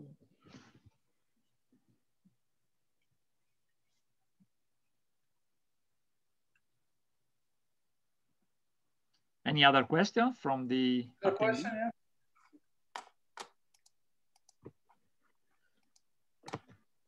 Okay, I don't know if we the author of the paper are here with us. I don't know. Otherwise, I have no news from them. So maybe Stefano, now we can switch to the talk of Vera. Yes, and okay, so I have the pre-recorded talk of yes. Ira. So maybe you can, I don't know if you can introduce Ira briefly, and then I can present or at least start the video that she sent to us. So she's very sorry she cannot be with us, but she pre-recorded the video. So Ira, she's a professor at University of Washington, and she's doing her work on computer vision, computer graphics, deep learning, virtual reality, and she serves as area chair and technical committee of TOPPER conference in both computer vision, computer graphics, CVP, SIGGRAPH. So, and I think she's also co-founder of many startups in computer vision and computer graphics. So I can thank you, Ira, for your talk. And yes, also, yes, Ira said that if you have any questions, since he's not here, you can maybe send the questions by email to Ira if you have any. So I started the video. Can you see the video? Hi everyone. Thank you for inviting me. Not yet. No. My name is Ira. No. Sorry. Let me try again. Sorry.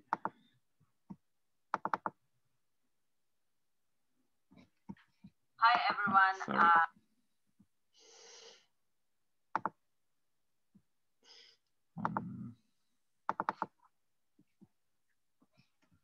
Hi everyone. Thank you for inviting me. I'm very happy to give this talk. My name is Ira Kelmacher-Slizerman. I'm going to talk about the future of communication. In particular, I'm going to talk about three works from my team that we've been working on this year, two related to video and one related to audio. I've been interested in the topic for several years now, but it became even more urgent this year, where most of our time we spent communicating with people in video calls or video conferencing. So my team and I would like to make it as high quality as possible for everyone. We don't see a video, Stefano. Sorry. I don't know why. Let me try again. Sorry.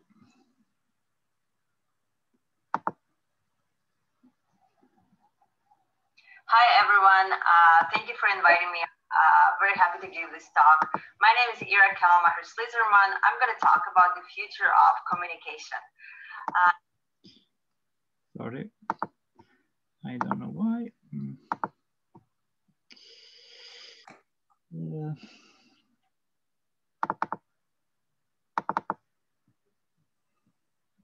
Okay, not so clear now. No, sorry. I'm very sorry. So you can have a large screen. Hi everyone. Thank you for inviting me. I'm very happy to give this talk. My name is Ira Kelmacher-Slizerman. I'm going to talk about the future of communication. In particular, I'm going to talk about three works from my team that we've been working on this year, two related to video and one related to audio. I've been interested in the topic for several years now, but it became even more urgent this year, where most of our time we spent communicating with people in video calls or video conferencing. So my team and I would like to make it as a high quality as possible for everyone.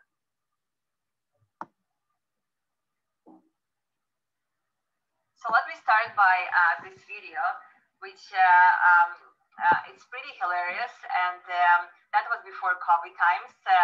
But it's a serious person, a professor, talking about North Korea and the political situation that surrounds it with BBC News. But he's taking a call from his house. So if you haven't seen it before, you'll get ready for a treat. Let's watch it together. Scandals happen all the time. The question is, how do democracies respond to those scandals? And what will it mean for the wider region? I think one of your children's just walked in. I mean, shifting sands in the region. Do you think relations with the North may change? I would be surprised if they do.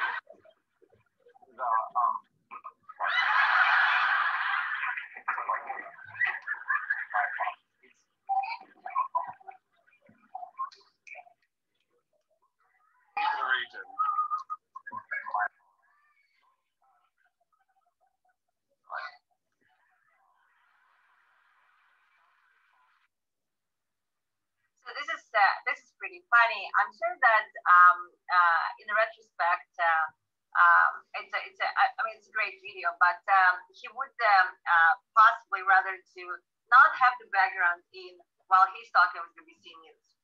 And recently it's becoming more urgent. Our conversation happen in any place, in different apartments and so on. And so people, due to privacy or other reasons, would rather remove their backgrounds because they're not very, exciting. And so, or replace them for something more appropriate, official, or whatever is needed for the particular conversation. So this is a problem that we've been working on. And you will say, yeah, but like Zoom already has this feature, we can replace the background, like I'm doing it right now. And so why can't we just use that? So here's a sample video that we've taken using Zoom's background replacement. And so Andre here is moving around, and you can see all the artifacts that happen with the usual background replacement algorithm. So you can see problems in the hair area. When hands are moving, things are becoming blurrier. When there is motion, things are becoming like more artifacty and so on. Check out the neck area and so on. So we would like to solve all of those and make it as high quality as possible. Remove all the artifacts. And this paper is about that exactly. We call it background matting. The world is your green screen. And that appeared at CVPR 2020. The lead author is my postdoc Shumdeep, and Vivek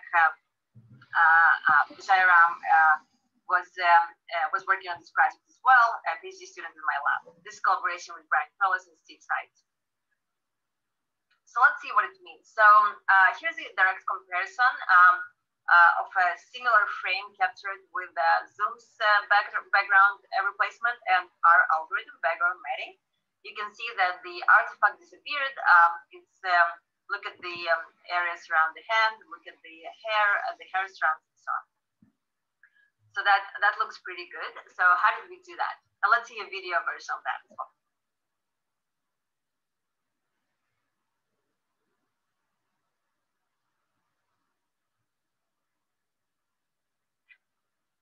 Let's take a look at a few more examples.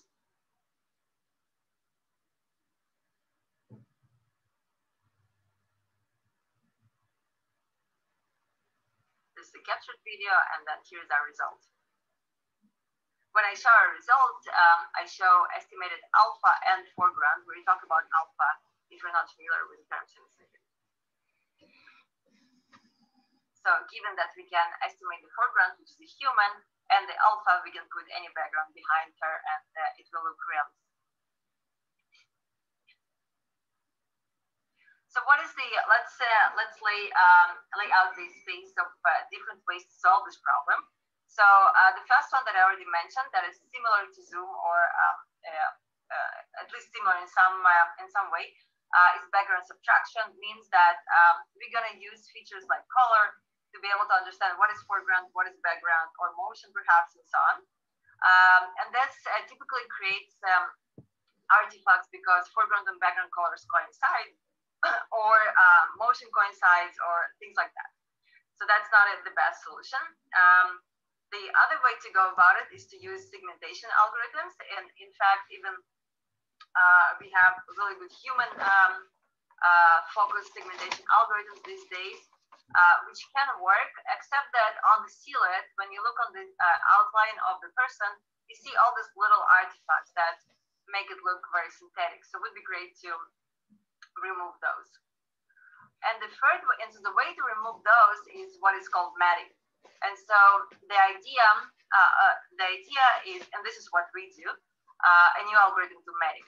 And so the idea is the following: we are interested in estimating alpha, which is denoted here as green letter A, in every pixel. This is a number between 0 and 1 per pixel, such that when we multiply, F is a foreground and B is a background.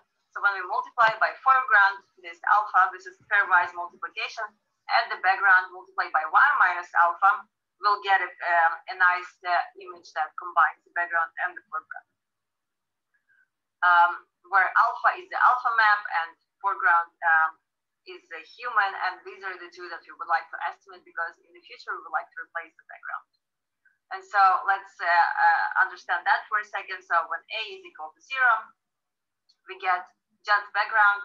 When A is equal to, sorry, we get just background. When A is equal to 1, we get just foreground. So that's the definition. So let's look on comparison and video comparison of our method and background subtraction method. So at the bottom, you see the background subtraction, and at the top, you see our method and composite. So you can visually understand the artifacts that can appear. Here's a similar comparison with the segmentation. So it's much better at understanding where the foreground is, but still the silhouette at the outline is not as great.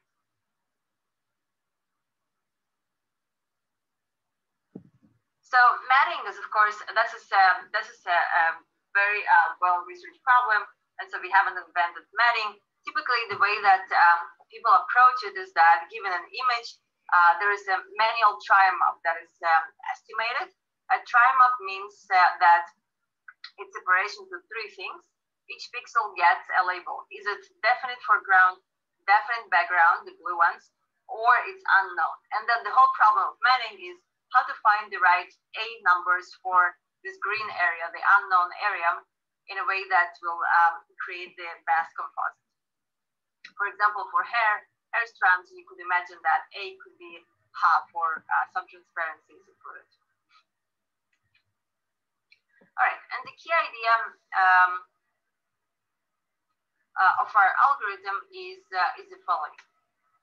So while we do not want to create try-em-ups because they're created typically manually, if you want to get a high-quality try-em-up, and it's just not possible to do it for every frame of the video, we can do the following thing. So we take a video of a person that we want to replace the background for that person, or when we take our own video, like during video call, we can take our own video. And then the second thing that we do is we also capture the background. And now this doesn't have to be very aligned or accurate. As you can see, Vivek here is using a handheld camera, and the frame moves a little bit. So it's okay to have little motions and shakiness and so on for our algorithm. So this is a setup. We have a background image, and we have the person in that background. And then the algorithm goes in 2 steps. So step number 1 is the supervised learning part, where we use pairwise,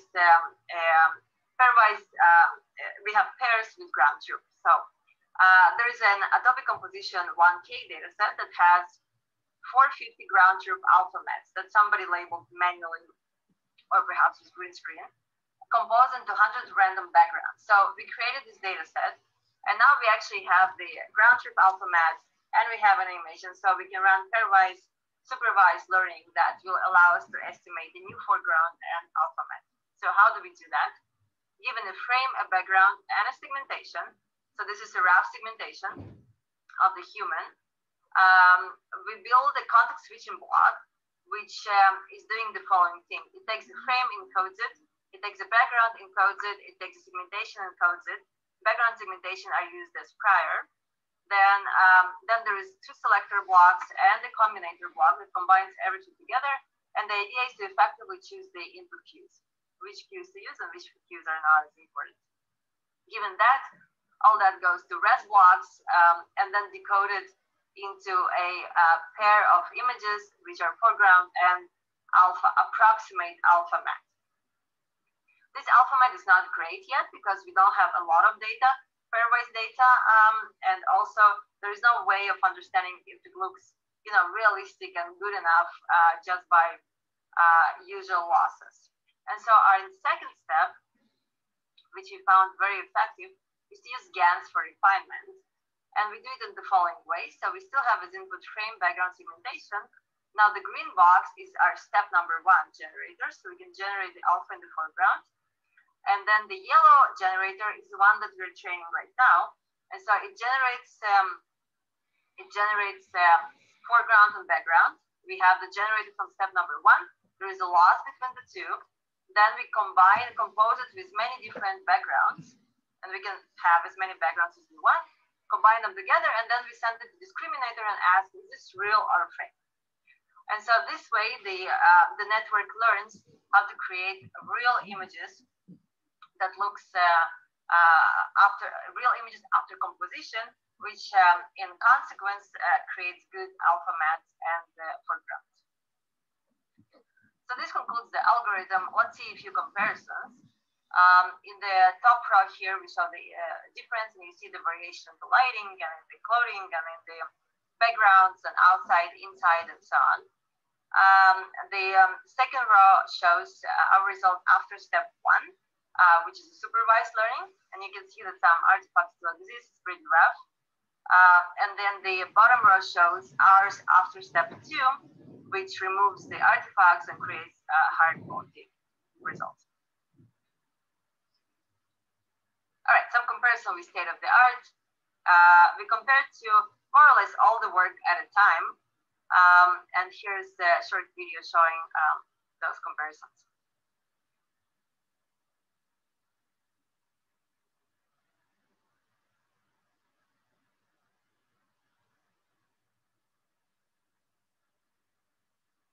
So ours is on the left top, and the input is on the right top.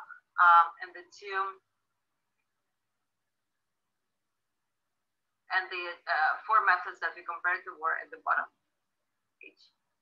At the top right now, we saw the step 1 result. Here's another video.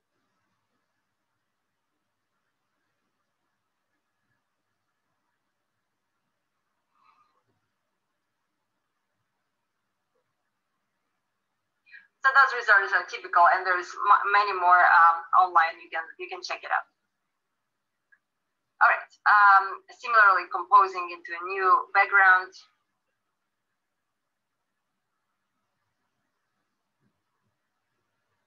Which looks pretty good. All right.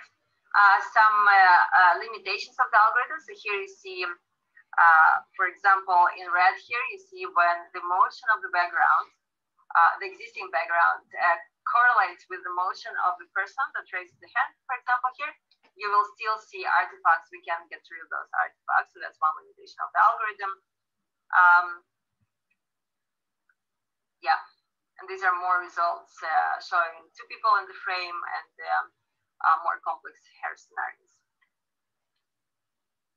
The context switching block turns out to be pretty important in our algorithm. Here's a ablation study where we see that without context switching at the middle row here, we see artifacts and missing parts in the alpha mat.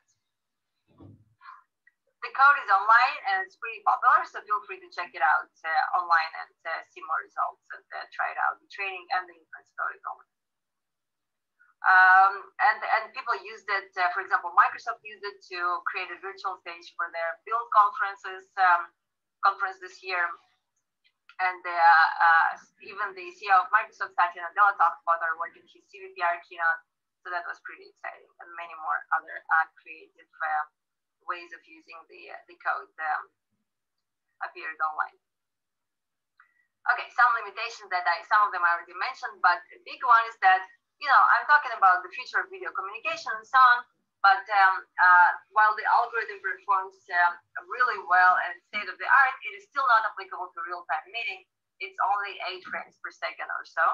It also works on pretty low resolution, 512 by 512, not very low, but lower than like HD and what we would like to have in high-quality conversations. We obviously need a background capture in the beginning, which makes it a little tiny bit more challenging to use, although not a big deal. Shadows and reflections will create artifacts. We know that. Big camera movement will create artifacts. So all of these things need to be solved. And hopefully some of those will be solved in the next years. We in particular were really interested about the first part. So we wanted to create a method that allows us to run real time and even in better quality than background media, applying to HD and even 4K resolution. And so this is the next work that we've been working on the last half a year or so. And we built an algorithm that can work in real time, high resolution media. This is work done by students Peter here and Andre and my postdoc Shumdeep in cooperation, advised by Brian Curley, Steve Sides, and myself.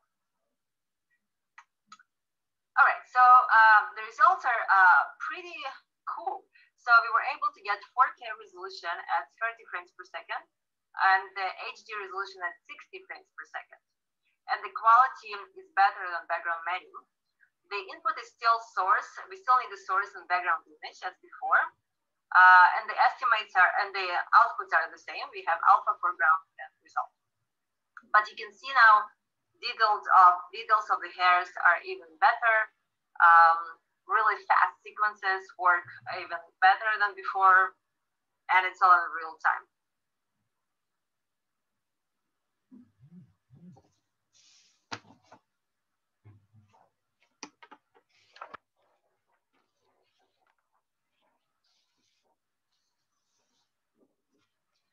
Andre and Peter even built a Zoom plugin, so you'll see that they use it in their Zoom conversations right now, which is pretty exciting.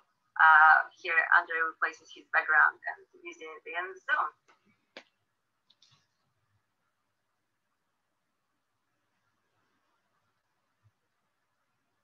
So currently it needs GPU and works only on Linux, but we'll work on making it more widely available. Here's a comparison to Zoom. Ours is on the right. Here's a comparison to green screen capture and DaVinci Resolve software. You can see that we are pretty comparable to, if not better sometimes, to what green screen creates.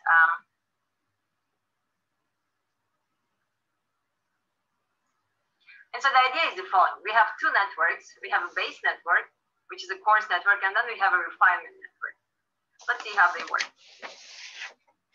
So the input is a source and background, as before. Then the coarse network is responsible for creating a coarse alpha and an error map. So this is the key in this algorithm. Now the error map pixels are only the ones that are sent to the refinement network, and the alpha and foreground is improved only on those patches. This makes it extremely fast. And then the final result combines the new patches, the refined ones, and the old ones from the coarse network.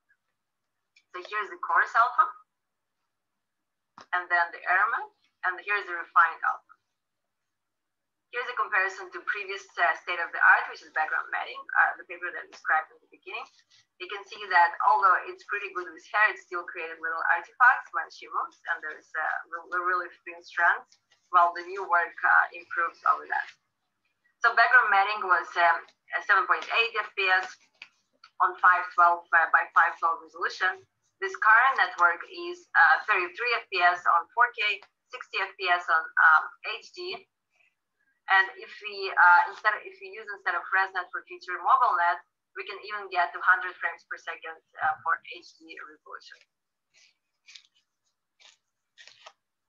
check out the code online. All the code inference and training is out there, and feel free to use it. All right, so we talked about video, where we were able to get a pretty high quality mapping for video conversations to get it to real-time stage. It's still, it's still real-time. It needs GPU and it's a strong GPU, so we'll work on making it real-time on other machines, but it's very, very promising and already usable on machines with GPUs. But how about audio? So a big part of a good video call is a person's audio. We've all experienced, where audio cuts off and you can't hear the person, or it's kind of noisy because there are people behind you, or you just don't want to. You want to separate your voice or the voice of the person that you're talking with from all the other noises that happen out there. And so here's an example of Vivek, my PhD student, that is trying to have a call in his house, and his family keeps interrupting him.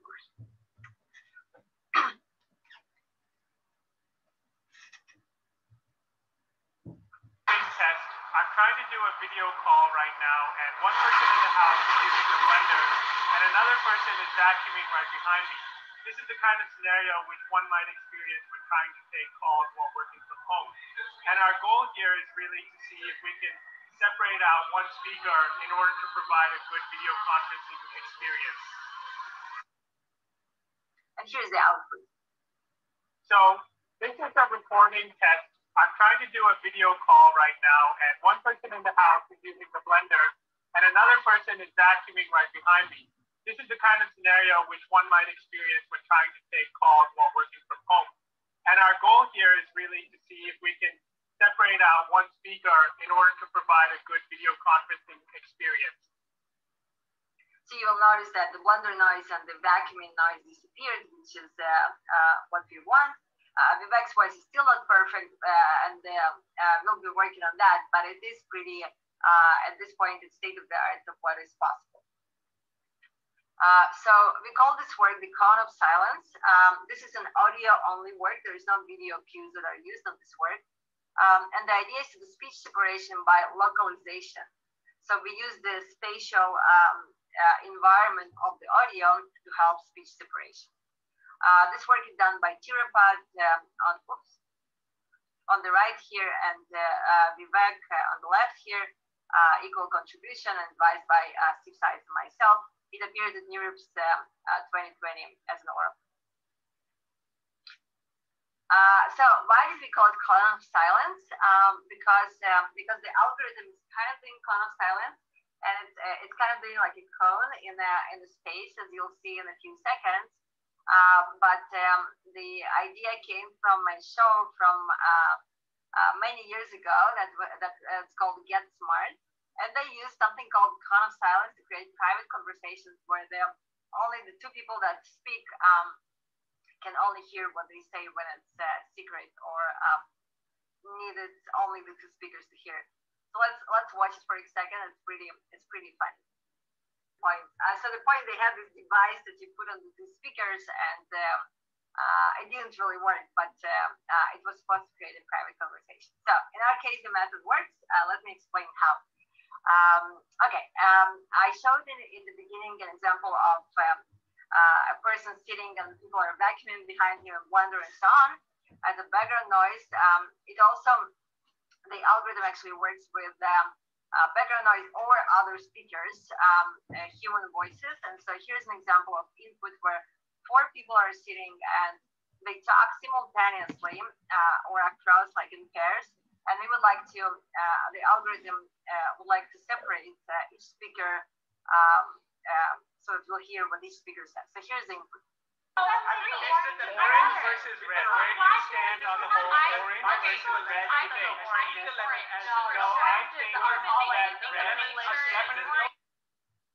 All right, that seems like a big mess. Orange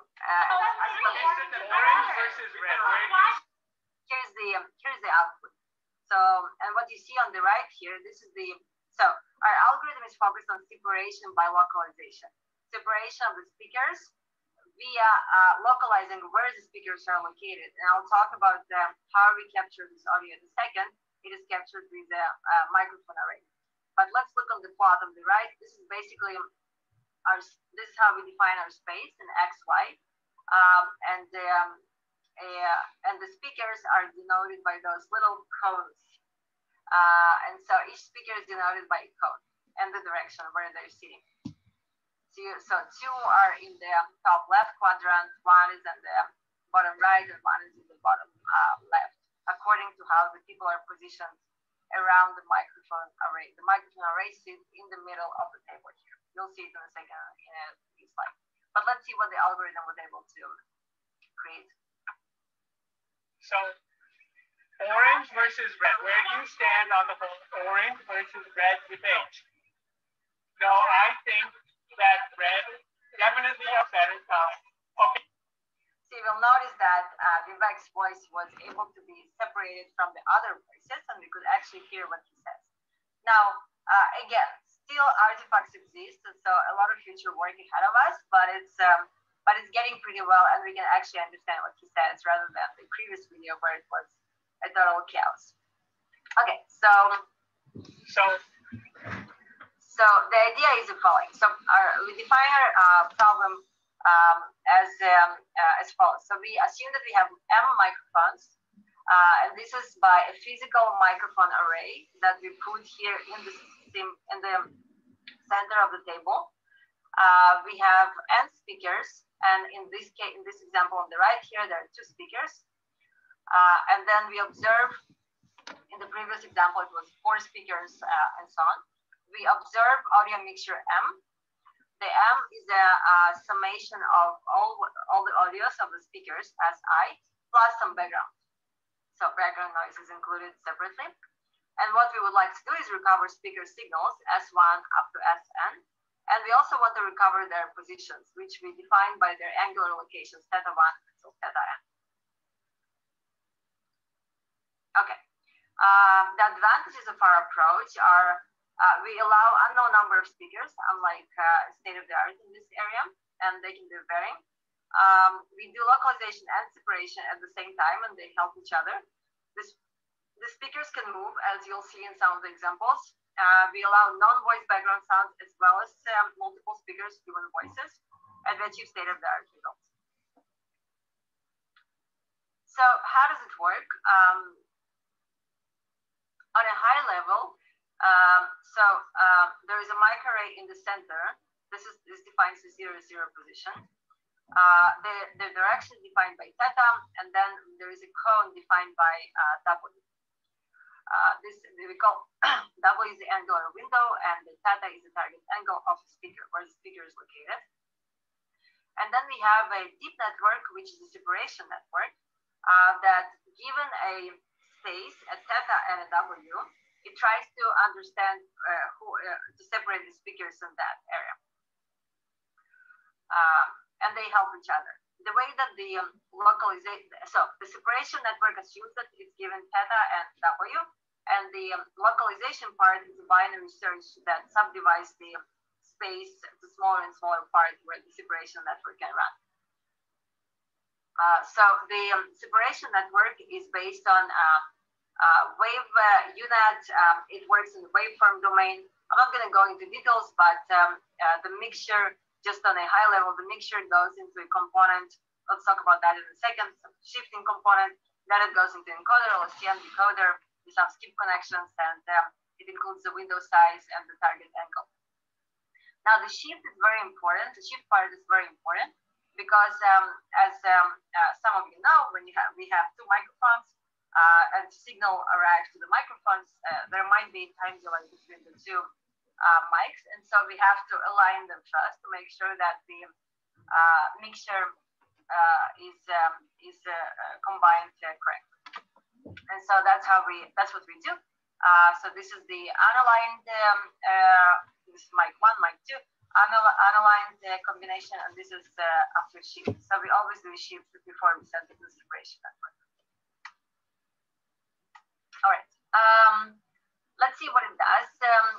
The combination of them, what it does, like localization on top of separation. So we begin by, so in this example, we have 4 sources. So source number 1, 2, 3, 4. You can see it on the left here. Let's listen to them. It's a story. Here again, they were denied a voice the following year. Okay, so this is a combination of 4 sources. And initially we divide the localization part. We divide the our space to 4 quadrants, and the separation network runs in each quadrant. So it is able to find 1. Here again, they were denied a voice. And then the second quadrant here still has a expected by October the following year. The purple and the blue quadrants don't have any noise, any audio at all. So we remove it from further computation. We subdivide the quadrants again to now each of them to halves, and keep running the separation network over smaller and smaller pieces until we use null-max separation to understand where the sources are.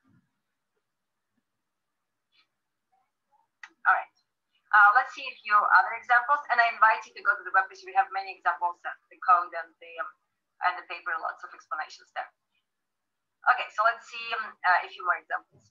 Water is blue. There's so much plastic in the ocean. Okay, but she doesn't think that blue's a good color. No, She's not wearing blue. I'm not wearing blue. She's definitely red is a better color. Come on, the orange. Green is a good color. Okay, let's forget about these guys and continue talking about the fact.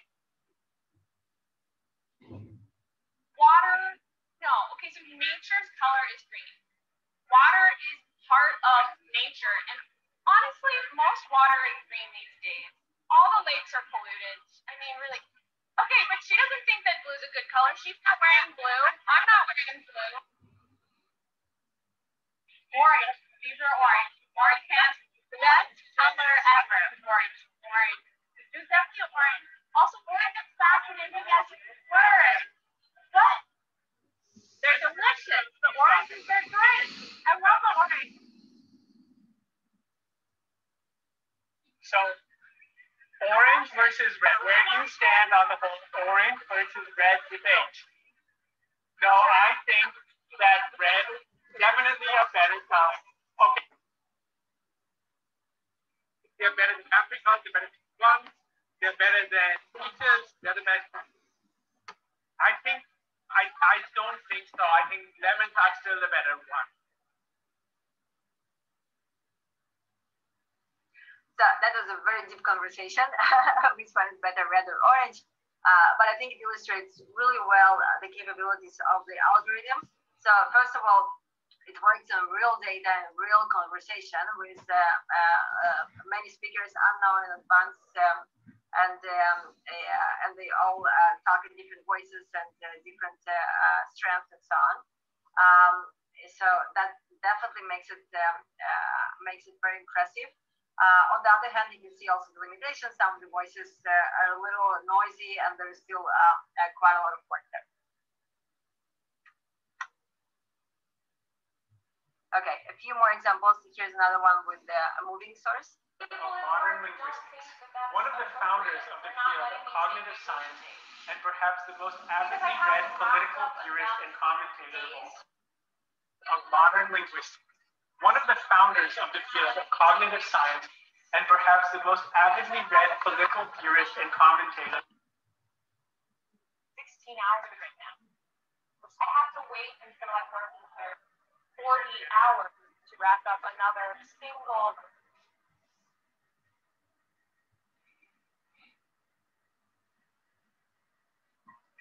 All right. So this summarizes my talk. I talked about high quality, real-time audio and video for communication purposes, for better video calls and other applications as well as in the speaker separation scenario. I believe we did really good progress, and there's still several exciting ways to improve those methods. And a food for thought here for the audience is, what other components are missing? You're using video conferences every day or so these days. Is there anything that you want? Perhaps you just want to, you'll figure something out and you'll solve it if you want to talk about any of that, connect, collaborate, feel free to contact me. Check out my webpage. It has, I talked about this space of works that I'm excited about. I'm also working, my team is also working on other exciting projects. So check out the webpage for the different new works out there. Or feel free to check out my Twitter and send me a message on Twitter. That seems to work the best these days. Thank you so much. And this concludes my talk. Bye.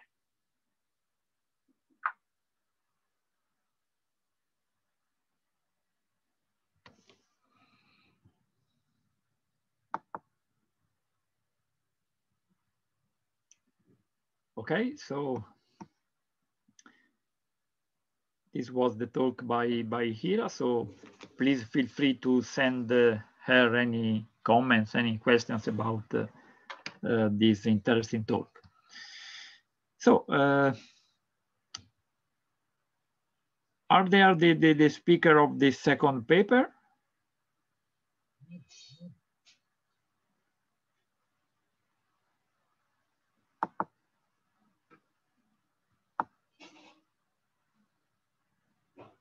The speaker of the William Carver or Ifeoma Nvogu are there? No, it seems no. So, Mohammed, are you there? Yes, I am here. Yes, yes, I'm here, and we are sorry because we have no news from the author of this paper, so we are sorry for this situation. So, if you have some question, you can ask Ira about the last talk, and she will be happy to answer to all your questions. And I would like to thank very much Ira for this nice talk. There are many ideas in this, many things in this talk. So maybe if we, I would like also to thank all the speakers about their talk. So maybe if you have if the speakers are not here, maybe in this case, we can close the workshop. Yes, I think so, yeah. Thank you for organizing the workshop. I had a great time. Okay, thank you very much, Hall.